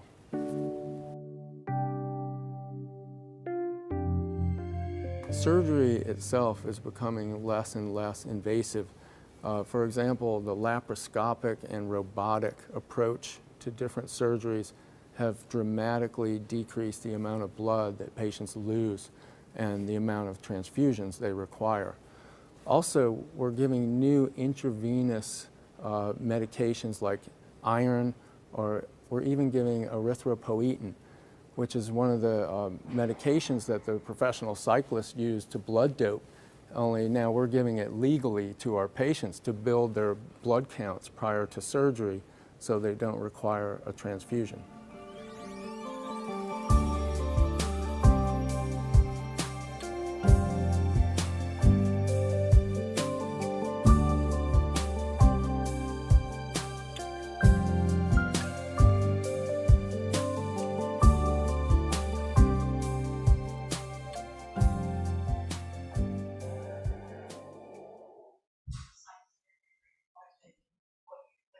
I just want to invite our panelists to see if they have any comments or any thoughts they would like to share following that video.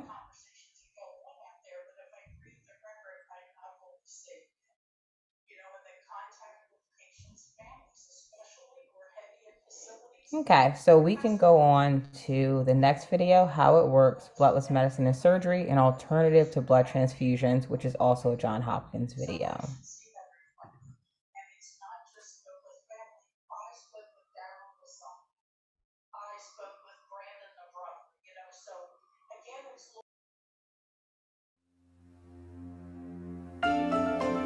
Every year in the U.S., patients receive 21 million blood transfusions. What if there was a better solution with significantly improved outcomes? So nearly every surgical procedure involves some degree of blood loss. And traditionally, we give patients blood from the blood bank. However, another option exists, which is called bloodless medicine and surgery, where we use alternatives to transfusion.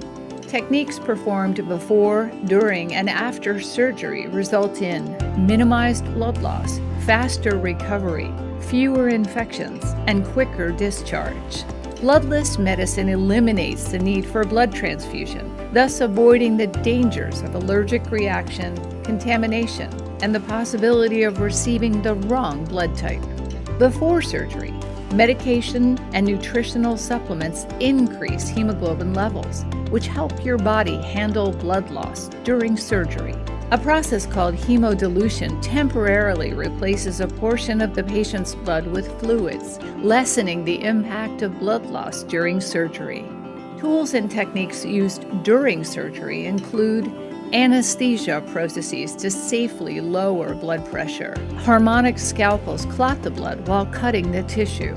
Cell salvage machines collect lost blood, wash it, and return it to the patient.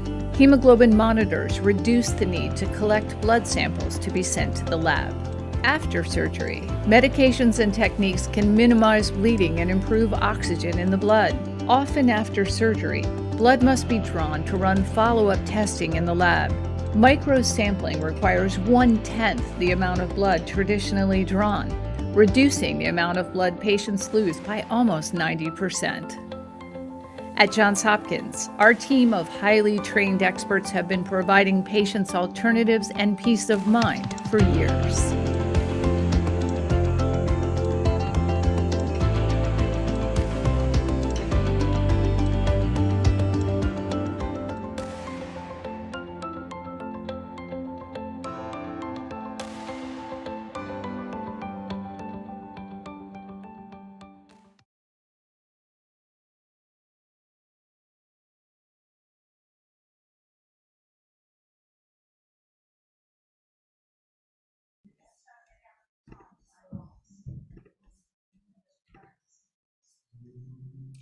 Okay, and we will just, any questions or comments from any of our panelists at all? Anything you would like to share? Okay, so we have time for one more video before we recap or review tomorrow's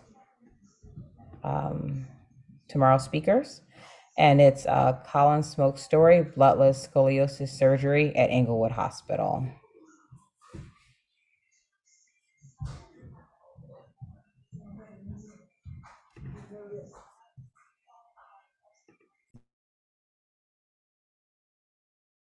My name's Colin Smoke, and I'm in East Stroudsburg, Pennsylvania.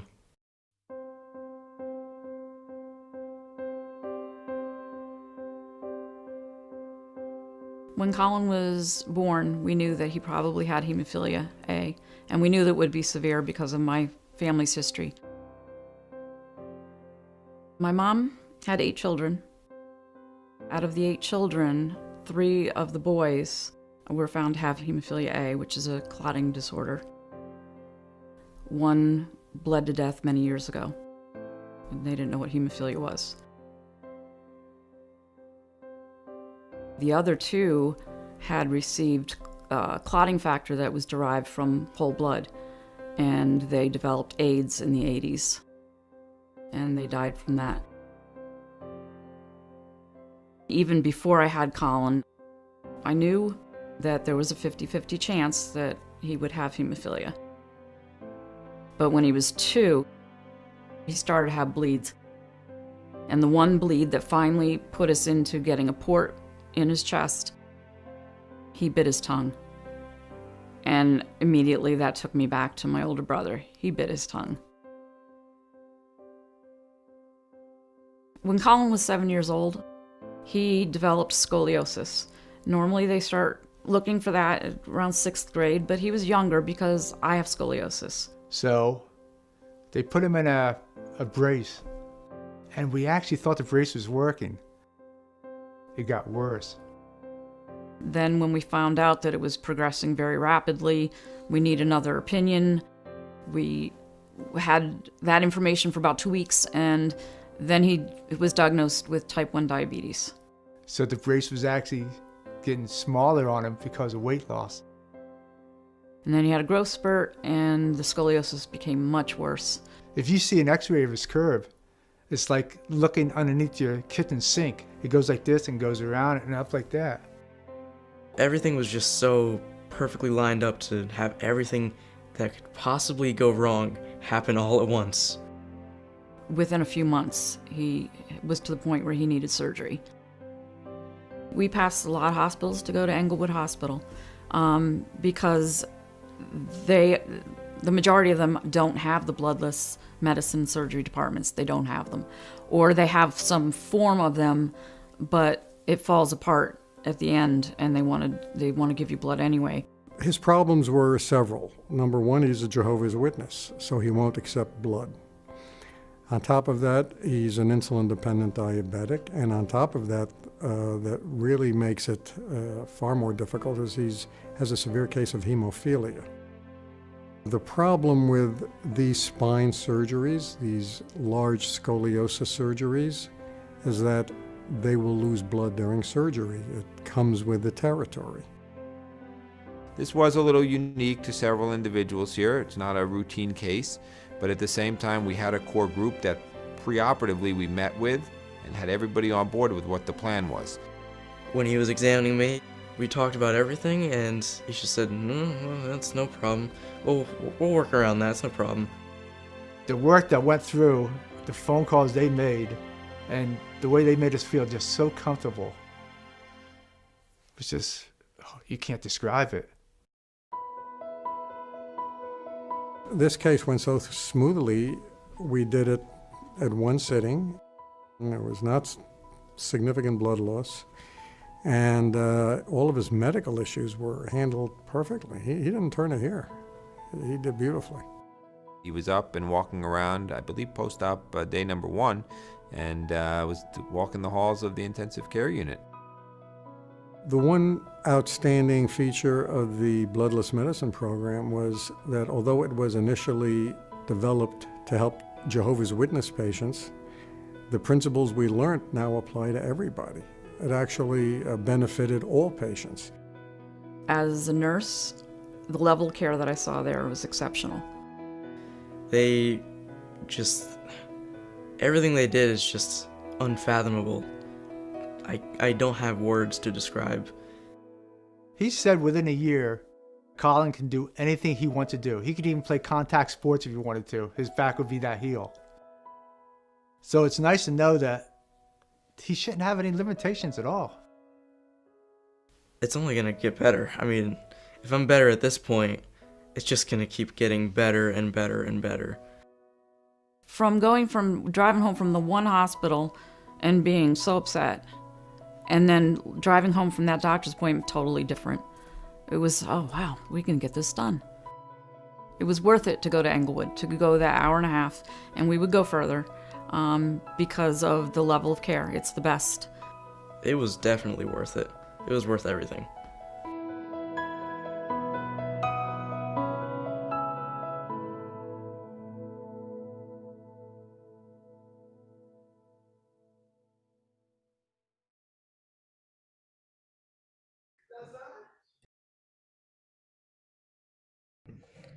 Any questions for any comments or any experiences from our panelists before we close out and review tomorrow? Okay. So we'll just recap the program for tomorrow. I want to first of all, thank everyone for joining us today. Thank all of our speakers for such a wonderful program and everyone that put the program together. Tomorrow is another day of Bloodless Medicine and Surgery Week 2022. And so tomorrow, Wednesday, May 18th, the program is 1 p.m. to 3:30 p.m. West African time and 8 a.m. to 10:30 a.m. Eastern Standard Time. And so our moderators will be Dr. Nathaniel Yusuro, Sherry Azawa, and Yvette Bunch. And the symposium is Managing Better Without Blood Transfusion, Managing Obstetric Hemorrhage Without Blood Transfusion, and Managing Neonatal Anemia Without Blood Transfusion. And then we'll have some industry presentations. So I want to thank you all, and I hope you have a wonderful day. And we will just play an additional video for you to enjoy, and we'll play Weighing the Risk and Benefits of Blood Transfusion. Thank you all, and have a wonderful day.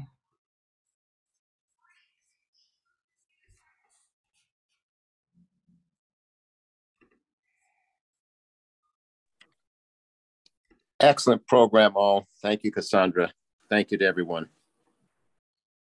Thank you, Kevin.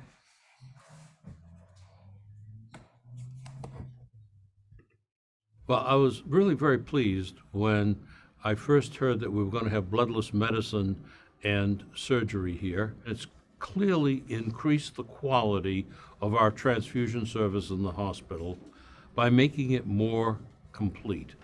When we go to a patient here, and if that person has, for religious reasons, for scientific reasons, for whatever reason, a preference not to receive blood, we now have a team of informed professionals who can deal with that. It's greatly improved the way that we can approach the community and say, come on in, we've got people who think the way you think. When I was trained, and that was back in the 50s and the 60s, we would transfuse at this level here. Someone came down to here, you had to be transfused. That number was probably, let's say, 10 grams per deciliter, 10. There's a person right in the hospital now. Her hemoglobin is below 6, and we're having a great difficulty matching her. Years ago, if she was at 6, that's a lot less than 10, we probably would have felt compelled to transfuse her with blood that wasn't perfectly matched. I saw her last night, I saw her early this morning, she's fine. And I've learned to be comfortable with that you don't have to transfuse here. You can go down here, you can go down here. In fact, you can just not transfuse. You have to balance the seriousness of complications of a blood transfusion with the transitory benefit of raising the hemoglobin over a few days. When a complication from blood does happen, it's potentially pretty serious, a life-threatening complication or maybe a lifelong infection. You can't get a complication from a blood transfusion if you didn't get one.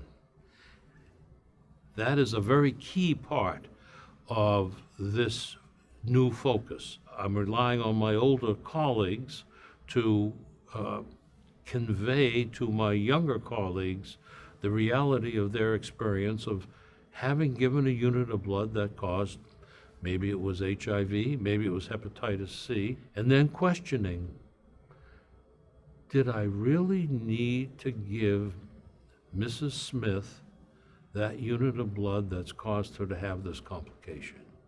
I've had open heart surgery, and I was faced with, do I want to get someone else's blood if I don't really, really need it?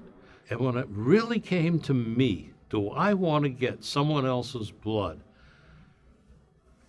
Only unless I'm as white as my white lab coat would I want to get a transfusion. Only if I was in a life-threatening situation. None of us want to give a unit of blood that's not necessary, because if it's not going to make things better, and it could make things worse, that's not good medicine. So it's the drive to do the best medicine that's possible with the least amount of blood that's possible.